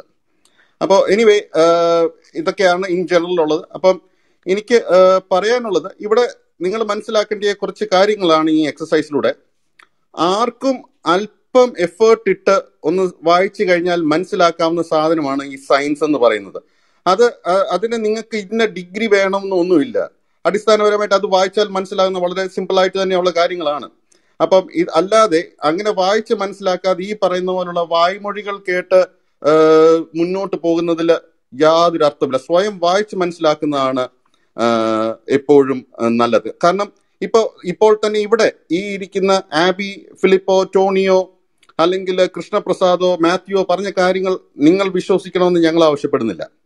നിങ്ങൾ ഇത് കേൾക്കുക, പോയി വായിക്കുക, ഇതിനകത്തെ ശരി തെറ്റുകളെ നിങ്ങൾ സ്വയം മനസ്സിലാക്കുകയാണ് വേണ്ടത്. കാരണം ഇവിടെ ഇപ്പൊ ഈ പറഞ്ഞ് മുന്നോട്ട് വെച്ചേക്കുന്നതെല്ലാം ശരിയാണെന്ന് അല്ലെങ്കിൽ ഞങ്ങൾ എന്തെങ്കിലും ഒരു ഉദ്ദേശ ലക്ഷ്യത്തോടാണ് ഇത് പറയുന്നതെന്നൊക്കെ നിങ്ങൾ അനുമാനിച്ചുകൊണ്ട് തന്നെ നിങ്ങൾ പോയി വായിക്കണം എന്നുള്ളതാണ് എനിക്ക് പറയാനുള്ളത്. അതുപോലെ തന്നെ എന്തെങ്കിലും ഒരു സബ്ജക്റ്റിനെ നേരെ ചൊവ്വേ പഠിക്കാതെ ഇങ്ങനെ ഈ സയൻസിന്റെ മേലങ്കി അണിഞ്ഞു വരുന്ന ഇത്തരം കപട ശാസ്ത്രവാദികളെ ജനങ്ങൾ തിരിച്ചറിയണം. അവർ പലപ്പോഴും നിങ്ങളുടെ മുന്നിൽ അവതരിക്കുന്നത് ഹിസ്റ്റോറിയൻ, സ്കോളർ അങ്ങനെ തുടങ്ങിയ പല ക്രെഡൻഷ്യൽസ് മുന്നോട്ട് വെച്ച് ക്ലെയിം ചെയ്തായിരിക്കും. പലപ്പോഴും വരുമ്പോൾ തന്നെ ഞങ്ങൾ ഇത് പലപ്പോഴും എക്സ്പീരിയൻസ് ചെയ്തിട്ടുള്ളതാണ്. ഏതെങ്കിലും മുറിയിലോട്ട് വരുമ്പോൾ തന്നെ I am a scholar, I am a historian, അല്ലെങ്കിൽ പറയും ഞാനൊരു സാധാരണക്കാരനാണെന്ന് പറയും. ഇങ്ങനത്തെ കാര്യങ്ങൾ പറഞ്ഞു വരുന്നവരെയാണ് ഈ സമൂഹത്തിൽ ഏറ്റവും കൂടുതൽ ടോക്സിക് ആയിട്ടുള്ള കാര്യങ്ങൾ മുന്നോട്ട് വിടുന്നത്. അപ്പൊ അവർ മുന്നോട്ട് വെക്കുന്ന ഈ ക്ലെയിംസ്, ഈ appeal to authority, these people are nothing but pseudo intellectuals. They are masquerading under the skin of science. സയൻസിന്റെ മേലങ്കി അണിഞ്ഞുകൊണ്ട് ഇത്തരം കാര്യങ്ങൾ, തെറ്റായ കാര്യങ്ങൾ ജനങ്ങളിലേക്ക് പ്രചരിപ്പിക്കുകയാണ് ഇത്തരം ആൾക്കാർ ചെയ്യുന്നത്. ഇതിപ്പോൾ ഇത്രയും കേട്ടപ്പോൾ തന്നെ ആദ്യം പ്ലേ ചെയ്ത വോയിസ് മെസ്സേജിൽ നിന്ന് തന്നെ നിങ്ങൾക്ക് മനസ്സിലായി കാണും, ഈ പറഞ്ഞ വ്യക്തി ഈ പുസ്തകങ്ങൾ ഒന്നും തന്നെ വായിക്കാതെയാണ്, ഗ്രേസ് അനാറ്റമിയുടെ കവർ പോലും കാണാത്തവരാണ് ഗ്രേസ് അനാറ്റമി എന്ന് പറയുന്നത്. ആ ബുക്കിന്റെ ഒരു 4 പേജെങ്കിലും വായിച്ചു കഴിഞ്ഞാൽ ഒരു പക്ഷേ ഇത്തരം മണ്ടത്തരങ്ങൾ എഴുന്നള്ളിക്കത്തില്ല. അപ്പൊ ഒരുപക്ഷെ ഒരു ആയുർവേദ ഡോക്ടറായിരുന്നു ഇത് പറഞ്ഞിരുന്നെങ്കിൽ പോലും നമ്മൾ അതിനെ അംഗീകരിക്കുക അല്ലെങ്കിൽ നമുക്ക് സമ്മതിക്കുകയോ ചെയ്യാം. കാരണം 4 വർഷത്തോളം അവർ ശരിയാണെന്ന് വെച്ച് പഠിച്ച കാര്യങ്ങളായിരിക്കും അവർ പറയുന്നത്. പക്ഷെ ഇത്തരം ഈ സ്യൂഡോ ഇന്റലക്ച്വൽസ് അൺസയന്റിഫിക് ആയിട്ടുള്ള കാര്യങ്ങൾ പൊതുജനങ്ങളിലേക്ക് പറഞ്ഞ് പടർത്തുന്നതാണ് toxic. That is more toxic. കാരണം അത് സമൂഹത്തെ മുന്നോട്ട് നയിക്കുക എന്നുള്ള സദുദ്ദേശത്തോടെയല്ല അവരത് ചെയ്യുന്നത്. സ്വാർത്ഥ താല്പര്യങ്ങളെ സംരക്ഷിക്കാൻ വേണ്ടിയിട്ട് ഒരു സൊസൈറ്റിയെ മുഴുവൻ റിഗ്രസീവായിട്ട് ചിന്തിപ്പിക്കുകയാണ് ഇങ്ങനെയുള്ളവർ ചെയ്യുന്നത്. അതുകൊണ്ട് ഞാൻ എല്ലാവരോടും റിക്വസ്റ്റ് ചെയ്യുന്നത്, read rather than believing the speakers, or do not even trust any of these social media. സ്വയം അന്വേഷിച്ച് ഉത്തരങ്ങൾ കണ്ടെത്തണമെന്നാണ് പറയാനുള്ളത്. ഇത്രയും പറഞ്ഞിട്ട് ഞാൻ ഒന്നുകൂടെ ഈ വീഡിയോ, ഇപ്പൊ ഇത്രയും എക്സ്പ്ലനേഷൻ നിങ്ങൾക്ക് തന്നുവല്ലോ, ആ വോയിസ് മെസ്സേജ് നിങ്ങളെ ഞാൻ ഒന്നുകൂടെ കേൾപ്പിക്കാം. Refers to something which has the structure of science but also has non-scientific aspects to it. സയൻസിന്റെ പല പല പല എലമെന്റ്സ് ഇതിൽ കാണും. ഫോർ ഇൻസ്റ്റൻസ്, ഇപ്പൊ നമ്മൾ ആയുർവേദം എടുത്തു നോക്കുകയാണെങ്കിൽ ബോഡിയെ കുറിച്ച്, അനാറ്റമിയെ കുറിച്ച് വളരെ, ഇപ്പൊ നമ്മൾ medical modern text, grace anatomy എന്നൊക്കെ പറഞ്ഞ ടെക്സ്റ്റുകളുണ്ട്, MBBS ഇപ്പോഴും പഠിപ്പിക്കുന്ന ടെക്സ്റ്റാണ്.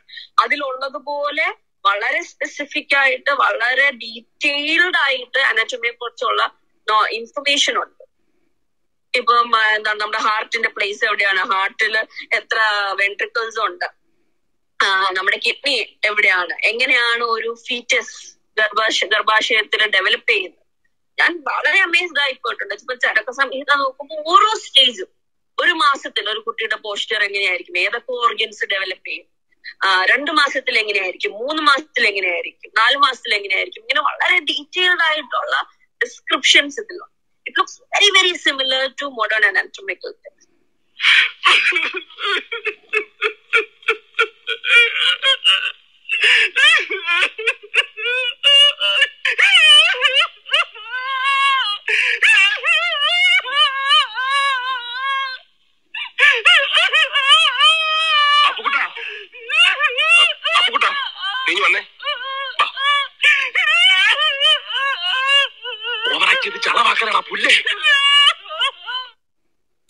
ഇതാണ് ഈ പുസ്തകത്തെ പറ്റിയിട്ടും ഈ വീഡിയോ കണ്ടപ്പോഴും എനിക്ക് തോന്നിയത്, കരയാനാണ് തോന്നിയത്.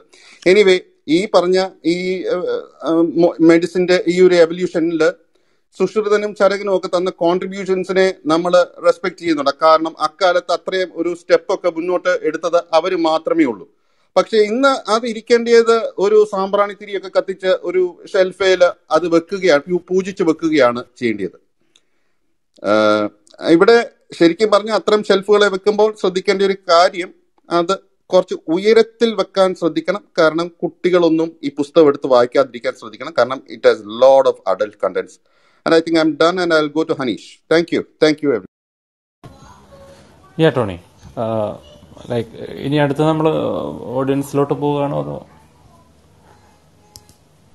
No, I think Anupa can give a short summary on what we said and probably we can go to the audience. And I want Praveen and Rakesh ഉണ്ട്, അവർക്ക് എന്തെങ്കിലും പറയാൻ കാണും. ഒന്ന് പ്രവീൺ രാകേഷിലോട്ട് ഒന്ന് പോകും. തീർച്ചയായിട്ടും. അപ്പോൾ നമ്മൾ തുടങ്ങിയത് തുടങ്ങിയതിൽ കൂടുതൽ ഞാൻ ആദ്യം അവസാനം പറഞ്ഞതിൽ നിന്ന് തുടങ്ങാം. അന്നത്തെ കാലഘട്ടത്തിൽ വളരെയധികം ഉപയോഗിക്കപ്പെട്ട ഒരു പുസ്തകമായിരിക്കാം ഈ പുസ്തകങ്ങൾ. ഈ മൂന്നും കൂടെ ചേർത്താണ് ഞാൻ പുസ്തകമായിരിക്കാം എന്ന് പറയുന്നത്. പക്ഷെ ഇന്നത്തെ കാലത്ത് ഈ പുസ്തകത്തെ അതിന്റെ എല്ലാ ബഹുമാനവും കൊടുത്ത് അലമാരിയിൽ അല്ലെങ്കിൽ ലൈബ്രറിയിൽ ചന്ദനത്തിരിയോടുകൂടി സൂക്ഷിക്കാം, കുട്ടികളുടെ കയ്യിലെത്താതെ സൂക്ഷിക്കണം എന്നുള്ള രീതിയിൽ ആണ് ടോണി പറഞ്ഞു വെച്ചേക്കുന്നത്. നമ്മുടെ കുഞ്ഞുങ്ങളെ സയന്റിഫിക് എവിഡൻസ് ബേസ്ഡ് പ്രാക്ടീസസ് കോഴ്സുകൾ പഠിപ്പിക്കാൻ തന്നെ വിടണം. അവരെ സയന്റിഫിക് ടെമ്പർ ഉള്ളവരാക്കാം. അങ്ങനെ മാത്രമേ ഉള്ളൂ ക്രിട്ടിക്കൽ തിങ്കിങ് അവരിലേക്ക് കൊണ്ടുവരാൻ സാധിക്കുകയുള്ളൂ. കണ്ണു തുറന്ന് ഇന്നത്തെ നൂതനമായ സയൻസ് വീക്ഷിക്കാനും അതിനനുസരിച്ച് വളരാനും സാധിക്കുകയുള്ളൂ. നമ്മുടെ നാട്ടിൽ നിന്ന് ചുക്കിലി പിടിച്ച ഈ പഴയ മാറാപ്പുകൾ മാറിയാലേ നമുക്ക് പുതിയ പ്രാക്ടീസസിന് സ്ഥലം കൊടുക്കാൻ പറ്റുള്ളൂ. അങ്ങനെ മാത്രമേ നമുക്ക് ഇപ്പോഴത്തെ ഒരു സയൻസിനനുസരിച്ച് പുതിയ ജോലി പദവികൾ ഉണ്ടാക്കാൻ സാധിക്കുകയുള്ളൂ. അങ്ങനെ നമ്മുടെ നാട്ടിലെ ജനത്തിന് കൃത്യമായ രീതിയിൽ ആധുനിക വൈദ്യത്തിന്റെ ചികിത്സ കിട്ടാൻ സാധിക്കും. ഡോക്ടർ പേഷ്യന്റ് റേഷ്യോ ഉണ്ടാക്കാൻ സാധിക്കും. അന്ധവിശ്വാസങ്ങളിൽ നിന്ന് മുക്തി നേടി പുതിയ തലമുറയെ നമുക്ക് മുന്നോട്ട് നയിക്കാൻ സാധിക്കുകയുള്ളൂ. നമ്മുടെ പൊതുജനം ഇതൊക്കെ സ്വയം കണ്ട് മനസ്സിലാക്കണം എന്ന് തന്നെയാണ് ഇവിടെ ടോണിയും അതുപോലെ മാത്യുവും ഡോക്ടർ അബിയും എല്ലാവരും പ്രോത്സാഹിപ്പിച്ച് പറഞ്ഞത്. അതായത് നമ്മൾ ഇത് പറഞ്ഞത് കൊണ്ട് അല്ലെങ്കിൽ ഈ കപടശാസ്ത്രവാദികൾ ഇത് പറഞ്ഞത് കൊണ്ട് നിങ്ങൾ ഇത് വിശ്വസിക്കേണ്ട, അല്ലെങ്കിൽ ഈ കപടശാസ്ത്രവാദികൾ ഇങ്ങനെ പറയുന്നതെല്ലാം നമ്മൾ തിരിച്ചറിയണം. യൂട്യൂബിൽ കൂടെയും അങ്ങനെയുള്ള പല സോഷ്യൽ മീഡിയയിൽ കൂടെയും അവരുടെ ലക്ഷ്യം എന്താണെന്ന് നമുക്ക് അറിയത്ത് പോലുമില്ല. അങ്ങനെ പറയുന്നത് നമ്മൾ തിരിച്ചറിയുക. പക്ഷെ ഞങ്ങൾ ഇന്ന് പറഞ്ഞ കാര്യങ്ങൾ നിങ്ങൾ തന്നെ ഇതൊക്കെ വായിച്ച് മനസ്സിലാക്കണം. ഞങ്ങൾ പറഞ്ഞത് കൊണ്ടൊന്നും നിങ്ങൾ വിശ്വസിക്കേണ്ട. നമ്മൾ ഈ പരിപാടി തുടങ്ങിയപ്പോൾ KP കൃഷ്ണപ്രസാദ് നമുക്ക് ലാംഗ്വേജ് ട്രീയെ കുറിച്ച് പറഞ്ഞു തന്നു. ചരകന്റെ കാലത്ത് സംസ്കൃതം എന്ന ഭാഷ ഡെവലപ്പ് പോയി ആയിട്ടില്ല എന്ന രീതിയിൽ നമുക്ക് പറഞ്ഞു തന്നു. ആ അനുമാനത്തില് എന്തുകൊണ്ടാണ് സംസ്കൃതത്തിൽ തന്നെ ഇത് പഠിക്കണം എന്ന് പറയുന്നതിന്റെ ആ ഒരു വിരോധാഭാസം നമുക്ക് മനസ്സിലാക്കി തന്നു. അതിനുശേഷം നമുക്ക് Tony anatomy, osteology, embryology and histology, അതായത് മോഡേൺ സയൻസിനകത്തുള്ള അനാട്ടമിയിലെ കാര്യങ്ങളെല്ലാം കറക്റ്റായിട്ട് പറഞ്ഞു തന്നു അദ്ദേഹം. അതിനുശേഷം സൂഡോ സയൻസിനെ എങ്ങനെ സയൻസിൽ നിന്നും വ്യത്യസ്തമായി നമുക്ക് മനസ്സിലാക്കാം എന്നുള്ള കാര്യങ്ങള് 9 ഡിഫറൻസസ് ഉണ്ടായിരുന്നു. അത് നമ്മൾ സയൻസ് ബ്രിഗേഡിന്റെ പബ്ലിക് ചാനലിൽ ഇട്ട് തരാം. ഡിഫറൻഷിയേറ്റ് ചെയ്ത് നിങ്ങൾക്ക് മനസ്സിലാക്കാൻ വേണ്ടിയിട്ട് അത് പറഞ്ഞു തന്നു. അതിനുശേഷം doctor abbey anatomy of the heart, ശരിക്കും modern മെഡിസിനിൽ anatomy of the heart എങ്ങനെയാണ് നമ്മൾ മനസ്സിലാക്കേണ്ടത് എന്നുള്ള കാര്യങ്ങൾ, അതായത് artery, veins, right and left side of the heart, 4 ചേംബേഴ്സിന്റെ കാര്യം, ഓക്സിജനേറ്റഡ് ആൻഡ് ഡീഓക്സിജനേറ്റഡ് ബ്ലഡിന്റെ കാര്യം, how the lungs cleanse the deoxygenated blood to the oxygenated, അങ്ങനെ ലെഫ്റ്റ് സൈഡിൽ നിന്ന് എങ്ങനെയാണ് നമ്മുടെ ബാക്കി ശരീരഭാഗങ്ങളിലേക്ക് പമ്പ് ചെയ്ത് പോകുന്ന കാര്യങ്ങൾ എല്ലാം നമ്മൾക്ക് പറഞ്ഞ് മനസ്സിലാക്കി തന്നു. അതിനുശേഷം ഈ വീഡിയോയിൽ പ്ലേ ചെയ്യുന്ന പോലെ എത്ര തെറ്റായിട്ടാണ് അദ്ദേഹം അതിനകത്ത് പറഞ്ഞേക്കുന്നത് എന്നുള്ള കാര്യങ്ങളും ചൂണ്ടിക്കാണിച്ചു. അതിനുശേഷം നമ്മൾ പോയത് എംബ്രിയോളജിയിലേക്കാണ്. ഭ്രൂണം എങ്ങനെയാണ് ഉണ്ടാകുന്നത് എന്നുള്ള കാര്യം വളരെ നോർമലായിട്ടുള്ള രീതിയിൽ എന്താണ് ഇപ്പോൾ ശരീരത്തിൽ പറഞ്ഞു വെച്ചേക്കുന്നത് എന്നുള്ള കാര്യങ്ങളും, organogenesis, placenta formation, zygote formation, sperm and ovum, അതായത് ഓവുലേഷൻ കഴിഞ്ഞിട്ട് ആഫ്റ്റർ മെൻസ്ട്രേഷൻ, അതായത് 14 days ആഫ്റ്റർ മെൻസ്ട്രേഷൻ, ഓവുലേഷന്റെ സമയത്ത് അതിനുശേഷമാണ് സ്പേം ആൻഡ് ഓവം യുണൈറ്റ് ചെയ്ത് സൈഗോട്ട് ഫോർമേഷൻ ഉണ്ടാകുന്നുള്ള കാര്യങ്ങൾ എല്ലാം നമുക്ക് പറഞ്ഞു തന്നു. പിന്നീട് കിഡ്നി എന്ന് പറയുന്ന സംഭവം ആയുർവേദയിൽ പറഞ്ഞിട്ട് തന്നെ ഇല്ല, പക്ഷെ നമ്മൾ വീഡിയോ പ്ലേ ചെയ്തപ്പോൾ ഇങ്ങനെ അതിനകത്തൊക്കെ ഇത് പറഞ്ഞിട്ടുണ്ട് എന്നുള്ള രീതിയിൽ വളരെ വ്യാജമായി പറഞ്ഞു വെക്കുന്ന കാര്യവും നമുക്ക് പറഞ്ഞു തന്നു. പിന്നെ നമ്മൾ പോയത് ഓസ്റ്റിയോളജി അഥവാ മാത്യു ഡോക്ടർ അസ്ഥി ശരീര ഭാഷയെ കുറിച്ച് പറഞ്ഞതാണ്. അപ്പൊ അദ്ദേഹം വളരെ കാര്യമായി പറഞ്ഞു വെച്ച ഒരു കാര്യം എന്താണെന്ന് പറഞ്ഞാല്, പണ്ട് തൊട്ടേ അല്ലെങ്കിൽ എപ്പോഴും നമ്മൾ മനസ്സിലാക്കുന്നതാണ്, വളരെ കട്ടിയുള്ള മരണശേഷം ദ്രവിച്ചു പോകാത്ത ഒരു ഓർഗൻ ആയിരിക്കെ അത് എണ്ണി തിട്ടപ്പെടുത്താൻ ഇത്രയും ഒബ്സർവേഷൻ അത്രയും ആവശ്യമൊന്നും ഇല്ലാതിരിക്കെ പോലും നമ്മുടെ മോഡേൺ സയൻസിനകത്ത് നമ്മൾ കറക്റ്റായിട്ട് 206 ബോൺസ് എന്ന് പറഞ്ഞിരിക്കുമ്പോൾ എന്തുകൊണ്ടാണ് അവർ 360 ബോൺസ് എന്ന് തെറ്റിച്ച് ഇതിനകത്ത് എഴുതിയിരിക്കുന്നതെന്നും അങ്ങനെയുള്ള കാര്യങ്ങൾ പറഞ്ഞു. പിന്നെ അദ്ദേഹം ഓൾസോ ഹി സ്പോക്ക് അബൌട്ട് രക്തകോശങ്ങൾ ഉണ്ടാകുന്ന കാര്യങ്ങളും ശരീരത്തിന് ഷേപ്പ് കൊടുക്കുന്നതും കാൽസ്യം മെറ്റബോളിസം നടക്കുന്നതും ഒക്കെ അസ്ഥിയുടെ ഒരു ഫംഗ്ഷൻ ആയിട്ട് അദ്ദേഹം പറയുകയുണ്ടായി. പിന്നീട് എന്തുകൊണ്ട് നമ്മൾ ഇങ്ങനെ പഴമയിൽ അഹങ്കാരം കൊള്ളുന്നു, പുതിയതായി നമ്മൾ ഒന്നും കണ്ടുപിടിക്കാത്തത് കൊണ്ടല്ലേ എന്നുള്ള രീതിയിൽ പറഞ്ഞു വെക്കുമ്പോൾ നമ്മുടെ കുഞ്ഞുങ്ങളെ എന്തുകൊണ്ടാണ് നമ്മൾ നൂതനമായ നമ്മുടെ ഭാഷയിലേക്ക് അല്ലെങ്കിൽ നമ്മുടെ മോഡേൺ സയൻസിലേക്ക് കൊണ്ടുപോകേണ്ടത് എന്നുള്ള കാര്യം നമ്മൾ മനസ്സിലാക്കുക. നമ്മൾ പേരൻസ് തീർച്ചയായിട്ടും ഇങ്ങനെ സയന്റിഫിക് എവിഡൻസിന്റെ ബേസിസിലുള്ള കോഴ്സുകളിലേക്ക് കുഞ്ഞുങ്ങളെ പറഞ്ഞു വിടണം എന്നാണ് നമ്മളിവിടെ പറഞ്ഞു വെക്കുന്നത്. ഇത്രയും പറഞ്ഞുകൊണ്ട് അടുത്ത ആളിലേക്ക് പോകാം. I want to go to Praveen Ravi. അതിൽ പറഞ്ഞു വിട്ടുപോയൊരു കാര്യം, മാത്യു പറഞ്ഞു വിട്ട ഒരു കാര്യമാണ്. ഇപ്പൊ ഈ ആയുർവേദത്തിന് ഈ അസ്ഥിയുടെ കാര്യം പറയുമ്പോൾ ഈ ചരകനും സുശ്രുതേട്ടനും തമ്മിൽ തന്നെ വ്യക്തമായ ഒരു ധാരണയില്ല. അതായത് സുശ്രുതൻ 360 പറയുന്നു, ചരകൻ 306 പറയുന്നു, നമുക്കറിയാവുന്ന 206. അപ്പം ഇവര് തമ്മിൽ പോലും ഒരു ഐക്യത്തിലെത്താതെയാണ് ഈ പാഠ്യപദ്ധതിയിൽ കാര്യങ്ങൾ മുന്നോട്ട് പറയുന്നത്. പല്ലും നഖവും എല്ലാം സാധനങ്ങളും കൂടെ കൂട്ടിയിട്ടാണ് ഒരു വിധത്തിൽ 360 കൊണ്ട് എത്തിച്ചിരിക്കുന്നത്. അതെല്ലാം കൂടെ പറയാൻ നമുക്കൊരു ദിവസം വേണം. അതുകൊണ്ടാണ് നമ്മൾ അത് ആക്ച്വലി സ്കിപ്പ് ചെയ്തത്. പ്രവീൺ. ഹലോ, കേക്കാവോ ഞാൻ പറയുന്നത്? അപ്പൊ ഞാൻ നിങ്ങളെല്ലാം പറയുന്നത് കേൾക്കുമായിരുന്നു. വളരെ ഇൻഫോർമേറ്റീവ് ആയിരുന്നു. പിന്നെ ബേസിക്കലി എനിക്ക് മാത്യു പറഞ്ഞ കാര്യത്തിനോടാണ് അതിന്റെ കൂട്ടത്തിലാണ് ആഡ് ചെയ്യാനുള്ളത്. ബേസിക്കലി നമ്മൾ ഈ ആയുർവേദത്തെ കുറിച്ച് പറയുമ്പോൾ എന്തുകൊണ്ടാണ് അത് വസ്തുനിഷ്ഠമായിട്ട് പരിശോധിക്കാൻ പലരും തയ്യാറാകാത്തത് എന്നുള്ളതിന്റെ ഒരു പ്രധാനപ്പെട്ട പ്രശ്നം അത് നമ്മുടെ സ്വത്വബോധത്തെ ചോദ്യം ചെയ്യുന്നുള്ളത്. Identity as an Indian. അതായത് ആയുർവേദം എന്ന് പറയുന്നത് നമ്മൾ ഇന്ത്യൻസിന്റെ ഒരു ഇൻവെൻഷനാണ്. അതുകൊണ്ട് ആയുർവേദത്തിനെതിരെ സംസാരിക്കുക എന്ന് പറഞ്ഞാൽ എനിക്കെതിരെ, എന്റെ സ്വത്വത്തിനെതിരെ, എന്റെ ഐഡന്റിറ്റിക്കെതിരെ ഉള്ള ഒരു ചൂണ്ടുപലകയായിട്ടാണ് കാണുന്നത്. ഇപ്പൊ ഈ ചരകനും സുശ്രുതനും ഒക്കെ പകരം വില്യം ബെനഡിക്സ്നോ അല്ലെങ്കിൽ ചാൾസ് ഡിക്കെന്നോ ഒക്കെ പേരുള്ള ആളുകളായിരുന്നു ഇതേ കാര്യം പറഞ്ഞിരുന്നുവെങ്കിൽ ഇപ്പൊ നമ്മൾ ഈ ആയുർവേദം പറയുമ്പോൾ വിശ്വസിക്കുന്ന ആൾക്കാർ സംശയത്തോടു കൂടി അത് നോക്കിയാണ്. ഇത് ഏതോ സായിപ്പാണ്, ഇവൻ വിദേശിയാണ്, ഇവൻ പറയുന്നത് അത്ര ശരിയാണോ? പക്ഷെ ചരകൻ സുശ്രുതൻ എന്നൊക്കെ പറയുമ്പോൾ നമ്മളോട് തന്നെ ഐഡന്റിഫൈ ചെയ്യണം. നമ്മുടെ കൂട്ടത്തിൽ ഒരാൾ ഒളിമ്പിക്സിൽ സ്വർണം നേടുമ്പോൾ നമ്മൾ ആ വിജയം ആഘോഷിക്കുന്നത് പോലെ തന്നെ നമുക്ക് പുതിയതായിട്ടൊന്നും എടുത്ത് കാണിക്കാനില്ല. നമ്മൾ നോബൽ സമ്മാനം എടുത്തവരുടെ പേര് നോക്കിയാൽ വളരെ കുറച്ച് ഇന്ത്യൻസൊക്കെ ഉള്ളൂ.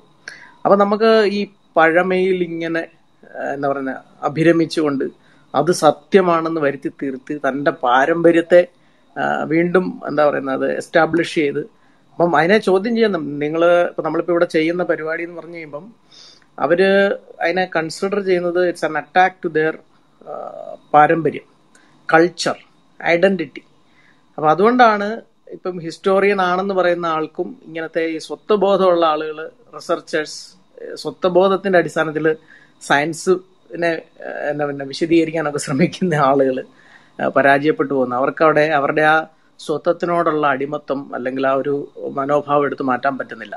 ഫാക്ച്വൽ ആയിട്ട് കാര്യങ്ങൾ, സയൻസ് എന്ന് പറയുന്നത് യൂണിവേഴ്സൽ ആണെന്നും അത് ഭാരതീയന്റെയോ അമേരിക്കക്കാരന്റെയോ സായിപ്പിന്റെയോ സ്വന്തമല്ല എന്നും അത് നമ്മുടെ എല്ലാ മനുഷ്യരാശിയുടെ സ്വന്തമാണെന്നുള്ള ഒരു വിശാലമായിട്ടുള്ളൊരു കാഴ്ചപ്പാട് ഇവർക്കില്ല, അതുണ്ടാവുന്നില്ല. അപ്പോൾ സയൻസ് എന്ന് പറയുമ്പോൾ അത് മോഡേൺ മെഡിസിനെ അവർ കാണുന്നത് സായിപ്പന്മാരുടെ ഒരു ഗൂഢാലോചനയായിട്ടാണ്. ഞാൻ പലരുമായിട്ട് ഈ സോഷ്യൽ മീഡിയയിലൊക്കെ സംസാരിക്കുമ്പം വിദേശികളുടെ എന്തോ ഒരു മരുന്ന് മാഫിയ അല്ലെങ്കിൽ ഒരു ബിസിനസ് മന്ത്രം, ഇവിടെ ഉണ്ടായിരുന്ന ഒരു ഭയങ്കര നാച്ചുറൽ അല്ലെങ്കിൽ നമ്മുടെ കൾച്ചറൽ ആയിട്ടുള്ള ട്രഡീഷണൽ ആയിട്ടുള്ള മെഡിസിനെ എല്ലാം ഇത്തരത്തിലുള്ള മോഡേൺ സംഘങ്ങൾ, ഗൂഢസംഘങ്ങൾ വന്ന് പുറത്താക്കിയെന്നും യഥാർത്ഥത്തിൽ ഇത് നമ്മുടേതായിരുന്നു, പാരമ്പര്യമായിട്ടുള്ളതായിരുന്നു, അതെല്ലാം അങ്ങനെ നശിച്ചു പോയതാണെന്നും ഇനിയും നശിച്ചതിനും അവർ കുറെ ആൾക്കാരെയൊക്കെ കണ്ടെടുത്തിട്ടുണ്ട്. ഇവിടെ തക്ഷശിലയിലും നളന്തയിലും ഒക്കെ ഒരുപാട് ഇത്തരം പുസ്തകങ്ങൾ ഉണ്ടായിരുന്നു, അതെല്ലാം കത്തിച്ചത് കൊണ്ടാണ് ഈ അറിവെല്ലാം ഇല്ലാതായി പോയത്, അല്ലെങ്കിൽ നമ്മളിപ്പോൾ ഇവിടെ മറിച്ചേനെ.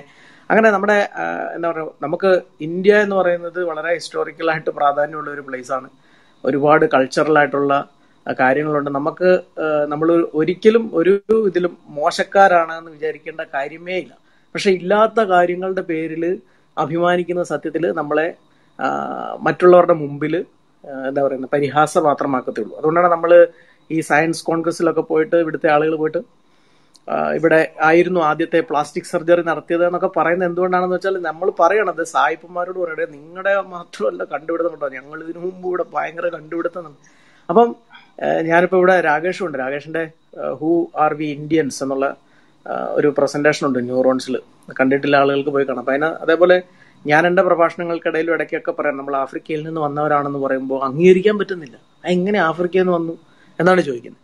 നമ്മൾ ഇവിടെ നിന്ന് വന്നു ഇപ്പൊ പുരാണ കഥകള്, ഇപ്പം ആർഷഭാരത ഇതൊക്കെ നോക്കിക്കഴിഞ്ഞാൽ ഇന്ത്യയിലാണ് ഏതാണ്ട് എത്രയോ ബില്യൺ ഇയേഴ്സ് മുമ്പ് വരെ ഉണ്ടായിരുന്നു. ത്രേതായുഗം, കലിയുഗം, ഇങ്ങനത്തെ വിശ്വാസങ്ങളൊക്കെ ഉള്ള ഒരുപാട് ആളുകളുണ്ട്. അപ്പം ഇന്ത്യയിൽ നിന്ന് ജനങ്ങൾ മറ്റു സ്ഥലങ്ങളിലേക്ക് പോയി എന്നുള്ളതാണ് അവർ വിശ്വസിക്കുന്നത്. അപ്പൊ അതിന് ഘടകവിരുദ്ധമായിട്ടുള്ള തെളിവുകളും ശാസ്ത്ര വസ്തുതകളും ഒക്കെ വരുമ്പോഴത്തേനും ഭയങ്കരമായിട്ടുള്ള ഈർഷ്യ കൾച്ചറിനെ ചോദ്യം ചെയ്യുന്നു. ഇപ്പം സംസ്കൃതത്തിന്റെ കാര്യം കൃഷ്ണപ്രസാദ് പറഞ്ഞു. സംസ്കൃതം എന്ന് പറയുന്നത് ഒരു ഇൻഡോ യൂറോപ്യൻ, ആ ലാംഗ്വേജ് ട്രീയെ കുറിച്ച് പോലും അറിയില്ല. സംസ്കൃതം എന്ന് പറഞ്ഞാൽ എന്തോ ഭയങ്കര മഹത്തായ ഭാഷയാണ് എന്നും അതിന് മറ്റൊന്നും ഇല്ലാത്ത കഴിവുകളുണ്ടെന്നും നമ്മൾ ഈ സായിപ്പന്മാരൊക്കെ സംസ്കൃതം പഠിക്കുന്ന വീഡിയോകൾ ഷെയർ ചെയ്യും. നമ്മുടെ സംസ്കാരം നമ്മൾ ഉപേക്ഷിച്ചപ്പോൾ സായിപ്പ് ഇതാ കൊണ്ടുപോയി എന്നൊക്കെ പറഞ്ഞു. അപ്പൊ ഞാനിങ്ങനെ അന്വേഷിച്ച് ഏതാണ് ഈ സംസ്കൃതം പഠിക്കുന്ന സായിപ്പന്മാരെന്ന് അന്വേഷിച്ചപ്പോൾ ഇത് ഇൻഡോ യൂറോപ്യൻ ലാംഗ്വേജുകൾ പഠിക്കുന്ന യൂണിവേഴ്സിറ്റികളിൽ നമ്മൾ പല ലാംഗ്വേജുകളും പഠിക്കുന്ന അവർ ഇത്തരം കാര്യങ്ങളെ കുറിച്ച് റിസർച്ച് ചെയ്യുന്ന ഹിസ്റ്റോറിയൻസ് ആണ്. അവര് ട്രൂ ഹിസ്റ്റോറിയൻസ് ആണ്, സയന്റിഫിക് ആയിട്ട് റിസർച്ച് ചെയ്യുന്ന, അല്ലാതെ ഇതുപോലെ സ്വത്വബോധമുള്ള ഹിസ്റ്റോറിയൻസ് അല്ല. ഇപ്പൊ സ്വത്വബോധം ഇല്ലാത്ത സയൻസിനോട് വളരെയധികം കമ്മിറ്റഡ് ആയിട്ടുള്ള ഹിസ്റ്റോറിയൻസ് അവർ പല ഭാഷകളും, കാരണം പ്രാചീന ഗ്രന്ഥങ്ങളിൽ എന്താണ് എഴുതി വെച്ചിരിക്കുന്നതെന്ന് മനസ്സിലാക്കാൻ വേണ്ടിയിട്ട് സംസ്കൃതം പഠിക്കുന്നുണ്ട്. അങ്ങനെ പല യൂണിവേഴ്സിറ്റികളിലും സംസ്കൃതം പഠിപ്പിക്കുന്നുണ്ട്. നമ്മളിവിടെ ലാറ്റിൻ പഠിക്കുന്നുണ്ട്. ഇപ്പൊ ബൈബിളിന്റെ അല്ലെങ്കിൽ പഴയ കാലത്തെ എന്തെങ്കിലുമൊക്കെ വായിക്കണമെങ്കിൽ അതിനപ്പുറം അതിന് ഈ പറയുന്ന ഒരു വലിയ സംഭവമില്ല. പിന്നെ കുറച്ച് സായിപ്പന്മാർ ഈ പറഞ്ഞ സ്വാമിമാരെയൊക്കെ അല്ലെങ്കിൽ ഇവിടുത്തെ യോഗയും ഇതുമൊക്കെ കണ്ടിട്ട് ഈ പിന്നെ ഇതുമായിട്ട് ബന്ധപ്പെട്ട് നമ്മുടെ ഇതിലേക്ക് ആകർഷണമായിട്ട് വരുന്ന ആൾക്കാരുണ്ട്. അങ്ങനെ കുറച്ച് ആൾക്കാരേ ഉള്ളൂ. അല്ലാതെ ഈ പറയുന്ന പോലെ സംസ്കൃതം ലോകത്ത് മുഴുവൻ പഠിക്കുകയാണെങ്കിൽ ഇത് കുറേ നാൾ, ഞാനൊരു 15 കൊല്ലമായിട്ട് ഈ ഗോപാലകൃഷ്ണൻ പറഞ്ഞ് 15 കൊല്ലം, അതിന് മുമ്പ് ഒരു 20 കൊല്ലം മുമ്പ് തൊട്ട് കേൾക്കുന്ന സംസ്കൃതം എല്ലാവരും പഠിക്കുന്നു, ഇവിടെയുള്ള ആളുകൾക്ക് അത് വേണ്ടാന്നൊക്കെ പറഞ്ഞ പുള്ളിയുടെ വീഡിയോകളൊക്കെ, പഴയ പ്രസംഗങ്ങളൊക്കെ ഹിന്ദു മഹാസംഗമത്തിലൊക്കെ വന്നിട്ട് പുള്ളി പറയായിരുന്നു നമുക്ക് വേണ്ടാത്തത് പാശ്ചാത്യർ കൊണ്ട്. എന്നിട്ട് ഇത്രയും നാളായിട്ട് സംസ്കൃതത്തിന് അതിന്റെ അവിടുന്ന് ഒരു വളർച്ചയെ നമ്മൾ കണ്ടിട്ടില്ല. അപ്പൊ പാശ്ചാത്യരെല്ലാവരും സംസ്കൃതം പറഞ്ഞ് നടക്കുന്നത് നമ്മൾ കാണുന്നുണ്ട്. അപ്പൊ അത് പഠിക്കാൻ വേണ്ടിയിട്ടും അത് അതിനെക്കുറിച്ച് ഹിസ്റ്ററിക്കലായിട്ട് കാര്യങ്ങൾ മനസ്സിലാക്കാൻ വേണ്ടിയിട്ടും പഠിക്കുന്ന സിലബസിന്റെ ഭാഗമായിട്ട് അത്തരം കോളേജുകളിലും യൂണിവേഴ്സിറ്റികളിലും അത് പഠിപ്പിക്കുന്നു എന്നത് ഉയർത്തി കാണിച്ചുകൊണ്ട് ഈ നമുക്കെന്തോ ഭയങ്കരമായിട്ടുള്ള ഇപ്പൊ ഇവിടെ നടക്കുന്ന ചർച്ചകളിലെല്ലാം, ആയുർവേദ ചർച്ചകളിലെല്ലാം തന്നെ ഇത്രയധികം ഈ അറ്റാക്ക് വരുന്നത് സ്വന്തം ഐഡന്റിറ്റിയെ ചോദ്യം ചെയ്യുന്നു, സ്വന്തം കൾച്ചറിനോട് സ്നേഹമില്ലാത്ത അല്ലെങ്കിൽ അതിനെ മോശമാണെന്ന് കാണിക്കാൻ ശ്രമിക്കുന്നു എന്നുള്ളതിനെതിരെയുള്ള പ്രതിരോധമാണ്. അല്ലാതെ ഇത് അറിയാൻ മേലാഞ്ഞിട്ടോ ഇതിനകത്ത് മണ്ടത്തരം ഉണ്ട് എന്ന് ഉൾക്കൊള്ളാൻ നേരിട്ടും ഇതൊക്കെ വായിക്കുമ്പോൾ തന്നെ മനസ്സിലാവും. പക്ഷെ still they wanted to prove that no V are not less than dum എന്നുള്ള ഒരു ചിന്തയാണ് എന്നുള്ളതാണ് എൻ്റെ അഭിപ്രായം. അപ്പം വളരെ നന്നായിട്ട് ഇത് ഇവിടെ പ്രസന്റ് ചെയ്തു. കേട്ടിരുന്ന ആളുകൾക്ക് എല്ലാവർക്കും മനസ്സിലാക്കാൻ സാധിച്ചിട്ടുണ്ട് എന്ന് കരുതുന്നു. അപ്പോൾ thank you Praveen. Anoop, you want to add something? രാകേഷിലോട്ടൊന്ന് പോയിട്ട് രാകേഷ്. ഓക്കെ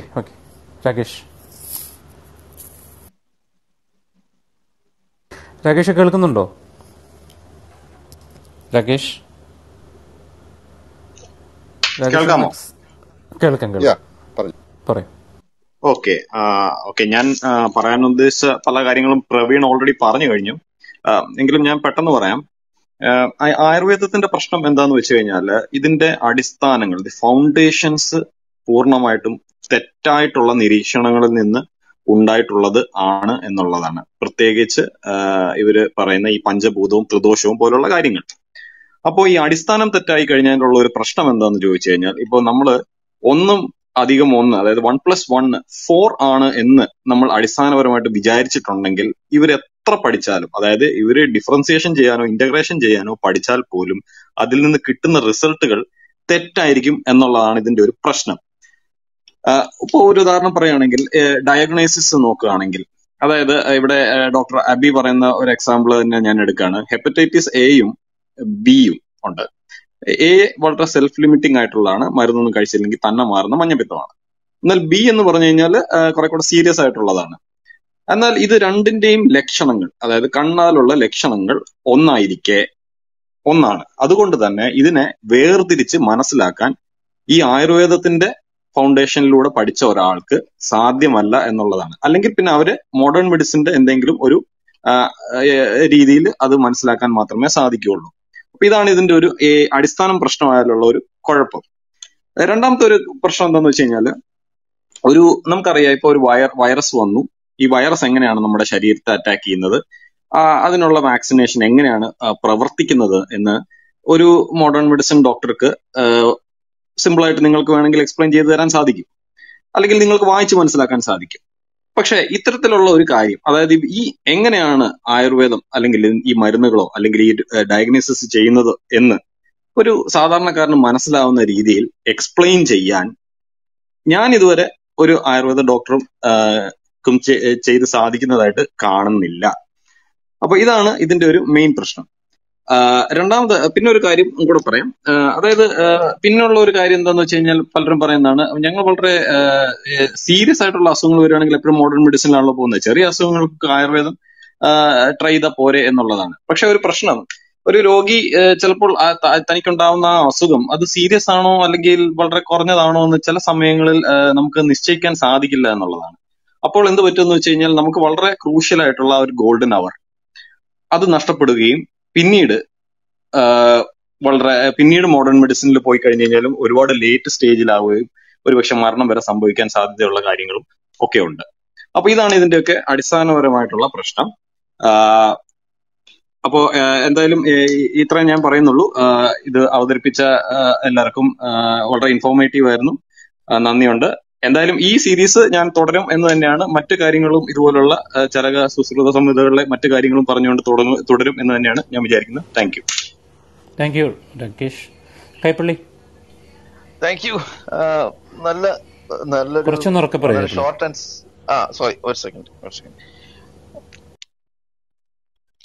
വളരെ ഷോർട്ട് ആൻഡ് സ്വീറ്റ്. കേൾക്കുന്നുണ്ടോ? കേൾക്കാം. ഹലോ, കേൾക്കാം. വളരെ ഷോർട്ട് ആൻഡ് സ്വീറ്റ് ആയിട്ട് പരിപാടികൾ അവതരിപ്പിച്ചു. പക്ഷെ ഞാൻ പ്രതീക്ഷിച്ച കുറച്ചും കൂടിയൊക്കെ ഐറ്റംസ് ഉണ്ടായിരുന്നു. അതെനിക്ക് തോന്നുന്നത് നമ്മൾ തുടക്കമായതുകൊണ്ട് അതൊന്ന് ലിമിറ്റ് ചെയ്താണെന്ന് തോന്നുന്നു. കുറച്ചും കൂടി ജ്യൂസി പാർട്സ് ഒക്കെ ഉണ്ട്, കെട്ടിപ്പിടിച്ച് കിടക്കുന്ന കാര്യങ്ങളൊക്കെ ഉണ്ട്. അതൊന്നും വന്നില്ല. അതിൽ എനിക്ക് വലിയ വിഷമമുണ്ട്. നമ്മൾ 18+ ഒക്കെ വെറുതെ ഇട്ടതാണെന്ന് ഇപ്പൊ ആൾക്കാർ പറയും. എങ്കിലും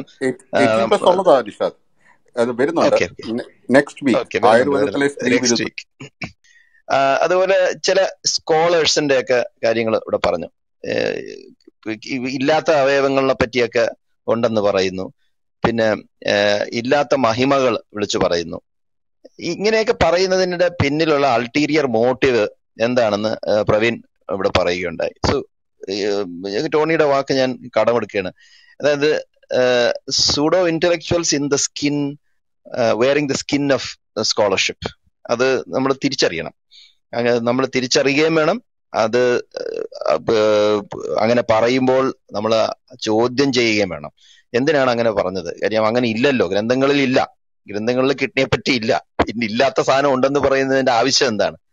so there is a lot of white washing going on. White washing, ആ വാക്ക് തന്നെ ഞാൻ ഉപയോഗിക്കും. I will not change the word white washing. അത് കുമ്മായം ചേർത്ത് അടിക്കുന്നതാണ്. അപ്പം കുമ്മായത്തിന്റെ colour വെള്ളയാണ്, white washing. So this sort of whitewashing has to be pointed out. കൂടുതലൊന്നും എനിക്ക് പറയാനില്ല. I am done. Thank you, Kaipulai. Can I add? Yeah, sure, Tony. Yeah. അപ്പോൾ ഇവിടെ ഈ പറഞ്ഞ പോലെ കുറച്ചുകൂടെ ജ്യൂസി 18 years എന്ന് പറയുമ്പോൾ ഇന്ന് നമ്മൾ അനാറ്റമിയാണ് സംസാരിച്ചു വന്നത്. അനാറ്റമിയിൽ ബേസിക്കലി ഇതിനകത്ത് ഉള്ള കുറച്ച് അന്ധവിശ്വാസങ്ങൾ, ഇതിന്റെ മറ്റൊരു ഉദ്ദേശം എന്ന് പറഞ്ഞു കഴിഞ്ഞാൽ, ഇപ്പോൾ ഈ 12ാം ക്ലാസ് കഴിഞ്ഞ് നിൽക്കുന്ന വിദ്യാർത്ഥികളുടെ മാതാപിതാക്കളോ അല്ലെങ്കിൽ അതുമായി ബന്ധപ്പെട്ടവരൊക്കെ ഇവിടെ ഉണ്ടെങ്കിൽ ഇതിനകത്ത് എന്തൊക്കെ പഠിപ്പിക്കുന്നു എന്നുള്ളതിനെ പറ്റിയിട്ടൊരു ധാരണ, 1ാം വർഷത്തെ ആണല്ലോ ഈ അനാറ്റമിയൊക്കെ വരുന്നത്. അതുകൊണ്ട് തന്നെയാണ് അത് തന്നെ ആദ്യം എടുത്ത് ഇട്ടത്. അപ്പം ജ്യൂസി ആയിട്ടുള്ള കാര്യങ്ങളും ആയുർവേദത്തിലെ സ്ത്രീ വിരുദ്ധതയുമാണ് നമ്മൾ അടുത്ത ആഴ്ച പറയാൻ പോകുന്നത്. അടുത്ത വെള്ളിയാഴ്ച നമ്മൾ പറയുന്നുണ്ടാവും. എനിക്ക് ഡോക്ടർ നന്ദകുമാറിൻ്റെ കൂടെ ഒന്ന് പോകണം. Doctor Nandakumar please. Hello, good evening. Good evening. Clear ആണ് ഡോക്ടർ? ക്ലിയർ ആണ്. ഈ പറഞ്ഞതെല്ലാം ഗംഭീരമായിരുന്നു. എനിക്ക് കൂട്ടിച്ചേർക്കാനായിട്ടൊന്നും ഇല്ല. ശരിക്കും 1-2 ചെറിയ പോയിന്റ്സ് പറയാം. ഏതാണ്ട് 8-9 നൂറ്റാണ്ട് വരെ മാത്രമാണ് ആയുർവേദ ടെക്സ്റ്റുകളൊക്കെ എഴുതിയിട്ടുള്ളത്. അപ്പോൾ നമ്മൾ 8-9 നൂറ്റാണ്ടുകൾ അല്ലെങ്കിൽ 10ാം നൂറ്റാണ്ട്, അതിന് മുമ്പാണ്. ആക്ച്വലി 9th സെഞ്ചുറിക്ക് മുമ്പ് എല്ലാ ടെക്സ്റ്റുകളും എഴുതി കഴിഞ്ഞു. അതിനുശേഷം വന്നേക്കുന്ന ഒരേ ഒരു ഒറിജിനൽ ടെക്സ്റ്റ് 16th സെഞ്ചുറിയിലാണ്, ഭവപ്രകാശം എന്നുള്ള. ഇത്രേ ഉള്ളൂ. അപ്പം ഈ 8-ാം നൂറ്റാണ്ടിലുണ്ടായിരുന്ന പൊതുവിജ്ഞാനം, ലോകത്തെമ്പാടുമുള്ള വിജ്ഞാനം മാത്രമാണ് ആയുർവേദത്തിലും ഉള്ളത്. അന്നത്തെ ഗ്രീക്ക് മെഡിസിനിലും ഏതാണ്ട് ഇതേമാതിരിയൊക്കെ തന്നെയാണ് കാണുന്നത്. ഹിപ്പോക്രാറ്റ്സിന്റെ BC-യിലെ വർക്ക് നോക്കുകയാണെങ്കിലും സമാനമായിട്ടുള്ള കാര്യങ്ങൾ കാണാൻ പറ്റും. അപ്പം എഴുതിയേക്കുന്നതിൽ പോലും അത്ഭുതങ്ങളായിട്ടൊന്നുമില്ല. അത് പഴയ കാലത്ത് അന്നത്തെ ഏറ്റവും അഡ്വാൻസ്ഡ് അറിവാണോ എന്ന് ചോദിച്ചാൽ അതുപോലും ആണെന്ന് തോന്നുന്നില്ല. അന്ന് മറ്റുള്ളിടത്തൊക്കെ ഉണ്ടായിരുന്ന അറിവുകൾ തന്നെയാണ് ഇതിൻ്റെ അകത്തും എഴുതിയേക്കുന്നത്. രണ്ടാമത്തെ കാര്യം, ഈ ടെക്സ്റ്റുകളൊന്നും തന്നെ ഇന്ത്യയിലുള്ള ആൾക്കാർ വായിക്കാൻ സാധിക്കത്തില്ലായിരുന്നു. അത് നമ്മൾ എപ്പോഴും അറിയേണ്ട കാര്യമാണ്. ഈ പല സാൻസ്ക്രിറ്റ് ടെക്സ്റ്റുകളും ഇൻക്ലൂഡിങ് ഉപനിഷത്ത് പോലും ആദ്യമായിട്ട് ഇന്ത്യക്കാർ വായിച്ചത് ഔറംഗസീബിന്റെ തൊട്ടുമുമ്പുള്ള സമയമാണ്. ഔറംഗസീബിന്റെ ഒരു ബ്രദറാണ് ഇതെല്ലാം അദ്ദേഹം ഉറുദുവിലേക്ക്, പേർഷ്യനിലേക്ക് ട്രാൻസ്ലേറ്റ് ചെയ്യുകയും അതിനുശേഷം അവിടുന്ന് പല പേർഷ്യനിലേക്ക് ട്രാൻസ്ലേറ്റ് ചെയ്ത് കഴിഞ്ഞപ്പോഴാണ് ഇന്ത്യക്കാർക്ക് വായിക്കാൻ സാധിച്ചത്. കാര്യം ഇന്ത്യയിൽ അന്നത്തെ ഒരുപാട് പേർക്ക് അറിയാവുന്ന ഭാഷയായിരുന്നു പേർഷ്യൻ.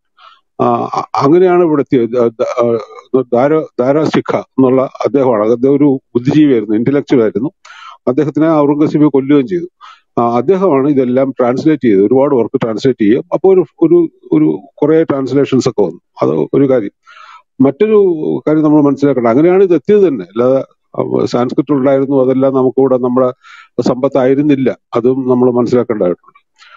അടുത്തൊരു കാര്യം എന്ന് പറയുന്നത്, ഈ ഭവപ്രകാശം ഉണ്ടായപ്പോഴത്തേക്ക് പുതിയ കുറെ നോളജ് വന്നു. അപ്പോഴത്തേക്ക് അദ്ദേഹത്തിന് പഴയ നോളജുകൾ തിരുത്താൻ സാധിച്ചില്ല. ആ തിരുത്തലിനെതിരായിട്ടുള്ള ഒരു ശക്തി ഉണ്ടായിരുന്നു. അതായത് നമ്മുടെ പൂർവികർ എഴുതി വച്ചിരിക്കുന്നു എന്ന് പറയുന്ന സത്യങ്ങളെ മാറി പറയാനായിട്ട് പുതിയ തലമുറ, 16-ാം നൂറ്റാണ്ടിലുണ്ടായ തലമുറ, 16-ാം നൂറ്റാണ്ട് വളരെ മോഡേൺ പീരീഡാണ് നമ്മൾ ഓർക്കണം.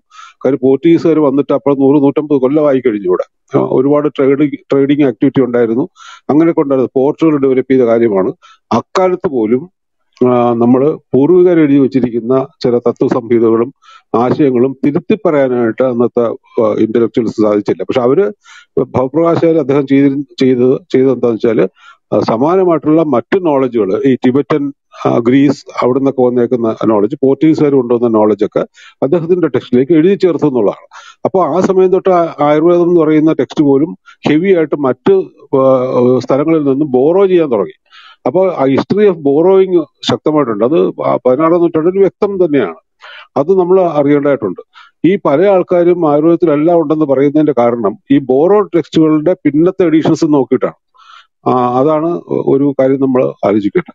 ഇനി ഒരു കാര്യം കൂടെ കൂട്ടിച്ചേർത്തുകൊണ്ട് നിർത്താം. ഈ 8-ാം നൂറ്റാണ്ടിനും 16-ാം നൂറ്റാണ്ടിനും ഇടയ്ക്ക് ആയുർവേദത്തിനെതിരായിട്ട് തന്നെ ഇവിടെ ഒരു മൂവ്മെന്റ് ഉണ്ടായിരുന്നു. അതുകൊണ്ടാണ് അന്നത്തെ കാലത്ത് ഒരുപാട് ആയുർവേദത്തിന്റെ പ്രോഗ്രസ് നിന്നു പോവുകയും മറ്റ് ആയുഷിൽ ഇപ്പൊ കാണുന്ന മറ്റു ശാസ്ത്രങ്ങളുണ്ടല്ലോ, വൈദ്യശാസ്ത്രങ്ങൾ ഇവിടെ വളരുകയും ചെയ്തത് ഈ സമയത്താണ്. ഉദാഹരണത്തിന് യുനാനി ഇന്ത്യയിലേക്ക് കടന്നു വന്നത് 8-ാം നൂറ്റാണ്ടിലാണ്. ഉദ്ദേശം 8-7 നൂറ്റാണ്ടുകളിൽ വന്നിട്ട് 10-ാം നൂറ്റാണ്ടായപ്പോഴാണ് അത് ശക്തി പ്രാപിച്ചത്. യുനാനി ഏതാണ്ട് ഇന്ത്യൻ സിസ്റ്റം മാതിരി ആയിട്ട് മാറിയത് ഈ 10-ാം നൂറ്റാണ്ടിന് ശേഷമാണ്. അതിന്റെ കാരണം ഇവിടെ ആയുർവേദത്തിന്റെ ഇടയ്ക്ക് അകത്തുണ്ടായിരുന്ന കോൺഫ്ലിക്റ്റ് കാരണമാണ്. രണ്ടാമത്തെ അതിനുള്ള എവിഡൻസ് എന്ന് പറയുന്നത് തമിഴ്നാട് ഭാഗത്ത് തെക്കേ ഇന്ത്യയിൽ വളർന്നു വന്ന സിദ്ധ മെഡിസിനാണ്. സിദ്ധ മെഡിസിന്റെ ഏറ്റവും ഏർലിയസ്റ്റ് നമ്മൾ ട്രേസ് ചെയ്ത് കഴിഞ്ഞ റൂട്ട് 8-ാം നൂറ്റാണ്ട് 9-ാം നൂറ്റാണ്ടിൽ ചെന്ന് നിൽക്കും. അത് അഗസ്ത്യ മഹർഷിയുമായിട്ടാണ് ബന്ധപ്പെട്ട് അതിനെപ്പറ്റിയുള്ള വിശ്വാസമുള്ളത്. അദ്ദേഹം തന്നെ വന്നേക്കുന്നത് ഹിമാലയത്തിന്റെ അവിടെ നിന്ന്, നോർത്തേൺ ഇന്ത്യയിൽ നിന്ന് വിന്ധ്യൻ ക്രോസ് ചെയ്ത് വന്നു എന്നാണ് പറയുന്നത്. അപ്പോൾ വിന്ധ്യന് വടക്കോട്ടുള്ള ഭാഗത്തിന് പ്രത്യേക ഒരു ആശയ സമരം നിലനിന്നുകൊണ്ട് അവിടുന്ന് രക്ഷപ്പെട്ട് താഴെ വന്നിട്ട് തെക്ക് വന്നിട്ട് ഇവിടെ ഒരു പുതിയ പ്രസ്ഥാനം ഉണ്ടാക്കിയ ആളാണ് അഗസ്ത്യൻ. അവർ അഗസ്ത്യ മഹർഷി വെച്ചാണ് ഇത് പറയുന്നത്. അപ്പൊ ഇമാതിരിയുള്ള കോൺഫ്ലിക്റ്റുകൾ അതിൻ്റെ അകത്തുണ്ട്. ആയുർവേദം എന്ന് പറയുന്നത് നമ്മൾ പറയുന്ന സിസ്റ്റത്തിന്റെ അകത്ത് ഹിസ്റ്റോറിക്കലായിട്ട് ഒരുപാട് കോൺഫ്ലിക്റ്റുകൾ ഉണ്ടെന്നും ഒരുപാട് ബോറോയില് നടന്നിട്ടുണ്ടെന്നും കൂടെ ചേർത്ത് വായിക്കണം. അതിന്റെ ട്രാൻസ്ലേഷൻസും അങ്ങനെ വന്നിട്ടുള്ളതാണ്. അത്രേ ഉള്ളൂ. ബാക്കിയൊക്കെ ഓക്കെ. Nandakumar, thank you. ഫിൽജിൻ കേൾക്കുന്നുണ്ടോ? ഫിൽജിൻ ഒന്ന് ആഡ് ചെയ്യും. ഞാൻ കുറച്ച് ഭാഗ്യം കേട്ടുള്ളൂ. എന്നാലും എനിക്ക് കഴിഞ്ഞ ദിവസം ഓഡിയോ ക്ലിപ്പ് കേട്ടത് വെച്ചിട്ട് അത് ഷോക്ക്. ലൈക്ക് എന്താ പറഞ്ഞ, അവര് യാതൊരു ഒരു റിലവൻസും ഇല്ലാത്തൊരു കാര്യമാണ് പറയുന്നത്. മീൻസ് ഈ ഗ്രേസ് അനാട്ടമിയിൽ പറഞ്ഞിട്ടുള്ള പോലെ ആയുർവേദ പുസ്തകങ്ങളിൽ പറഞ്ഞിട്ടുണ്ട് എന്നൊക്കെ പറയുമ്പോൾ, ഇപ്പോൾ ഞങ്ങൾ PGക്കൊക്കെ പഠിച്ചത് ഈ ശരീരരചന എന്ന് പറഞ്ഞ സബ്ജക്റ്റാണ്. അപ്പോൾ ഗ്രേസ് അനാട്ടമി വായിച്ചിട്ടുണ്ട്. അപ്പോൾ ഈ എന്താണ് അങ്ങനെ പറയാനുള്ള എന്താ എന്താണ് അവരുടെ ഒരു മോട്ടീവ് എന്ന് മനസ്സിലാവുന്നില്ല. അതാണ് ശരിക്കും പറഞ്ഞാൽ ഷോക്കായി പോയി. എന്തിനാണ് അങ്ങനെ വെളുപ്പിക്കുന്നതാണോ അതോ ഇഗ്നോറൻസ് ആണോ അതോ എന്താണ്? Means it's like an abnormal thing. എനിക്കൊരു നോർമൽ അല്ലാത്ത പോലെയാണ് ഫീൽ ചെയ്തത്. അതായത് ലൈക്ക് ഹാർട്ടിന്റെ ചേമ്പേഴ്സ് ആയുർവേദ പുസ്തകങ്ങളിൽ പറയുന്നുണ്ടെന്നൊക്കെ പറയുമ്പോൾ, വെൻട്രിക്കിൾസ് പറയുന്നുണ്ടെന്നൊക്കെ പറയുമ്പോൾ ലൈക്ക് എന്താ പറയുക, നമുക്കത് സബ്ജക്ട് അറിയുന്ന ആൾക്കാർക്ക് അതൊരു അട്ടർ ഫൂളിഷ്നെസ് ആയിട്ടാണ് തോന്നുന്നത്, ഒരു ആനമണ്ടത്തരം. ഇന്റലക്ച്വൽ പോസ്ചറിങ്. ഇന്റലക്ച്വൽ പോസ്ചറിങ് എന്ന് പറയുന്നത് അതാണ്. ചില വാക്കുകൾ കടമെടുത്ത്, ചില പുസ്തകങ്ങളുടെ പേരുകൾ കടമെടുത്ത് ഒരു ഒരു പൊസിഷനിൽ ഒരു ഇംപ്രഷൻ കൊടുക്കാൻ വേണ്ടി ഉപയോഗിക്കുന്ന ഒരു ഇതാണത്. ഒരു സ്ട്രാറ്റജിയാണ് ഇന്റലക്ച്വൽ പോസ്ചർ. ഫിൽജിനത് പഠിപ്പിച്ചിരുന്ന ഒരാളും കൂടിയാണ് അല്ലേ? ഞാനത് പഠിപ്പിച്ചുകൊണ്ടിരുന്ന ആളാണ്. പക്ഷെ അതിനകത്ത് അപ്പൊ അത് കേൾക്കുമ്പോഴാണ് നമുക്ക് ഷോക്ക്. അപ്പൊ പുറമേ നിന്ന് ഒരാൾ കേൾക്കുമ്പോൾ അവർ വിചാരിക്കും ഓ ഇതൊക്കെ ഉണ്ടല്ലോ എന്നൊക്കെ ചോദിക്കും. അതായത് ഈ ഒരു കുറച്ചൊരു നല്ലൊരു പോസ്റ്റിലൊക്കെ നമുക്ക് തോന്നിക്കുന്ന നല്ലൊരു പോസ്റ്റ് എന്നൊക്കെ തോന്നുന്ന ഒരു പോസ്റ്റിൽ ഇരുന്നിട്ടുള്ള ഒരാൾ പറയുമ്പോൾ, അങ്ങനെ ഇരിക്കുന്ന ഒരാൾ പറയുമ്പോൾ ഒരു ഡെസ്റ്റിനേഷൻ ഉണ്ടല്ലോ ഈ പറയുന്ന ആൾക്ക്. അപ്പൊ അങ്ങനെ ഒരാൾ പറയുമ്പോൾ കേൾക്കുന്നവർക്ക് തോന്നും ഒരു അക്കാദമിഷ്യനാണ് ഇത് പറയുന്നത്, അപ്പോൾ there is something in to that, എന്തെങ്കിലും ഉണ്ട് എന്നൊക്കെ തോന്നും. അപ്പോൾ അത് സാധാരണക്കാർക്ക് അങ്ങനെ തോന്നും. പക്ഷെ നമുക്കിത് സബ്ജക്റ്റ് അറിയുന്നവർക്ക് നമ്മൾ ചിന്തിക്കുന്നത് എങ്ങനെയാന്ന് വെച്ച് കഴിഞ്ഞാൽ ഇത് എന്തിനാണ് ഇങ്ങനെ പറയുന്നതെന്നാണ് ചിന്തിക്കുന്നത്. മീൻസ് ഇങ്ങനെ ഒരു സ്കോളറായിട്ടുള്ള ഒരാൾ എന്തിനാണ് ഇങ്ങനെയുള്ള ഒരു തെറ്റായിട്ടുള്ള കാര്യങ്ങൾ പബ്ലിക്കിന്റെ ഇടയിൽ പറഞ്ഞ് അത്രയും ഒരു നല്ല ശബ്ദം, അതായത് നല്ല ശക്തിയുള്ള വാക്കുകൾ എന്നൊക്കെ നമ്മൾ പറയുന്ന, മലയാളത്തിൽ പറയുന്ന ശക്തിയേറിയ മൂർച്ചയുള്ള വാക്കുകൾ എന്നൊക്കെ പറയുന്ന വാക്കുകൾ ഉപയോഗിച്ചുകൊണ്ട് അതിനകത്തുണ്ട് എന്നങ്ങ് പറയുകയാണ്. അപ്പം ഇങ്ങനെയുള്ള മണ്ടത്തരങ്ങൾ തിരിച്ചറിയണം. അപ്പം അങ്ങനെ സംഭവമില്ല. ഹാർട്ടിനെ കുറിച്ച് ഹൃദയം എന്നുള്ള വാക്കുണ്ടെന്നല്ലാതെ മോഡേൺ അനാട്ടമിയായിട്ട് യാതൊരു ബന്ധമില്ലാത്ത ഡിസ്ക്രിപ്ഷനാണ് ഉള്ളത്. അപ്പോൾ കുട്ടികളത് പഠിക്കുന്നുമുണ്ട്. മീൻസ് നമ്മളത് ഒരു ഹിസ്റ്ററിയുടെ ഭാഗമായിട്ട് പഠിക്കേണ്ട ആവശ്യമുള്ളൂ ശരിക്കും. പക്ഷെ ഇപ്പോൾ സിലബസിൽ അത് ഒരു കാര്യം ചോദിച്ചോട്ടെ അതിന്റെ ഇടയിൽ. ഓക്കെ, അതെന്താ വെച്ചാല് ഈ നമ്മൾ ഈ ബോൺസിന്റെ നമ്പർ പറയുന്ന സമയത്ത് ഇപ്പൊ 300 350 എന്നൊക്കെ പറഞ്ഞത് നമുക്കറിയാം ഇപ്പൊ 206 മാത്രമേ ഉള്ളൂ. അപ്പൊ അത് ശരിയാണെന്ന് സ്ഥാപിക്കാൻ വേണ്ടിട്ട് ചില ആൾക്കാർ ഈ ചിൽഡ്രനില് നമ്മള് കുട്ടികളെ 300 അസ്ഥികളാണ് ഉള്ളതെന്നുള്ള രീതിയിൽ പറയുന്നുണ്ട്. അത് അവര് അഡൽട്ട് ആവുന്ന സമയത്ത് അത് ഫ്യൂസ് ചെയ്തിട്ട് 206 ആവുമെന്ന് പറഞ്ഞു. അപ്പൊ അതാണ് നമ്മൾ ഉദ്ദേശിച്ചത് എന്നുള്ള രീതിയിൽ വരുത്തി തീർക്കാൻ വേണ്ടിയിട്ട് ചില ആൾക്കാർ ശ്രമിക്കുന്നുണ്ട്. അതിനെ പറ്റി ഒന്ന് പറയാൻ പറ്റുമോ? ഇല്ല, അത് തെറ്റാണ്. കാരണം ഇവർ ഡിസെക്ട് ചെയ്തിരിക്കുന്നതെല്ലാം ഹ്യൂമൻ ബോഡിയാണ് ഡിസെക്ട് ചെയ്തിരിക്കുന്നത്. ഇപ്പൊ ഡിസെക്ട് ചെയ്ത് സുശ്രുതനിലാണല്ലോ ഈ പറയുന്നത്. ഇപ്പൊ സുശ്രുതൻ ഡിസെക്ട് ചെയ്തിരിക്കുന്നത് ഹ്യൂമൻ ബോഡിയാണ്. അപ്പൊ കുട്ടികളുടെ ബോഡിയൊന്നും അന്നത്തെ കാലത്ത് ഡിസെക്ട് ചെയ്തിട്ടില്ല. എന്തുകൊണ്ട് പറയുന്നു എന്ന് ചോദിച്ചു കഴിഞ്ഞാൽ ബോഡി സെലക്ഷൻ ക്രൈറ്റീരിയ പറയുന്നുണ്ട് സുശ്രുത സംഹിതയിൽ. അതായത് എങ്ങനെയുള്ള ആളായിരിക്കണം, എങ്ങനെയുള്ള ബോഡി ആയിരിക്കണം എന്ന് പറയുന്നുണ്ട്. അതിൽ അവർ കൃത്യമായിട്ട് പറയുന്നുണ്ട് ഫുള്ളി, അതായത് പിന്നെ വ്യക്തമായിട്ട് അഡൽട്ട് ഫുള്ളി ഗ്രോൺ ബോഡി, അതായത് പൂർണ്ണ വളർച്ചയെത്തിയ ശരീരം വേണം പഠിക്കാൻ ഉപയോഗിക്കാൻ എന്ന് പറയുന്നുണ്ട്. 100 വയസ്സിൽ താഴെയുള്ളതായിരിക്കണം, അസുഖങ്ങളൊന്നും ഇല്ലാത്ത ശരീരമായിരിക്കണം. അപ്പൊ ഫിൽജിൻ പറഞ്ഞു വരുന്നത് ഒരു കൃത്യമായിട്ട് ഒരു 10% അറിവുകളും 90% മണ്ടത്തരങ്ങളും അത് തന്നെയാണ് ഈ പറയുന്ന പുസ്തകങ്ങൾ അല്ലേ? പിന്നെ അതായത് പൂർണ്ണ വളർച്ചയെത്തിയ ശരീരം പഠിച്ചിട്ടാണ് അവര് ഈ ബോണിന്റെ എണ്ണം കണക്കാക്കിയത്. അപ്പൊ അത് കൃത്യമായിട്ട് ഒരു എന്താ പറയാ, ഒരു ബോണിനെ കുറിച്ച് അന്നുണ്ടായിരുന്ന അറിവ് വെച്ച് ഇങ്ങനെ പറഞ്ഞു നടക്കുന്നു. അതിപ്പോഴും പഠിപ്പിക്കുന്നു. അത് ശരിക്കൊരു ഹിസ്റ്ററിയുടെ ഭാഗമായിട്ട് പഠിപ്പിക്കേണ്ടതാണ്. നമുക്ക് വേണമെങ്കിൽ ഹിസ്റ്ററി എന്ന് പറഞ്ഞൊരു സബ്ജക്ട് ഉണ്ട് BMSൽ. അപ്പൊ ആ സബ്ജക്ടിന്റെ ഭാഗമായിട്ട് വേണം ഇത്തരം കാര്യങ്ങൾ. അതായത് നമുക്ക് പൂജയ്ക്ക് വെക്കാവുന്ന പുസ്തകങ്ങൾ ആ കൂട്ടത്തിൽ പെടുത്താം അല്ലേ?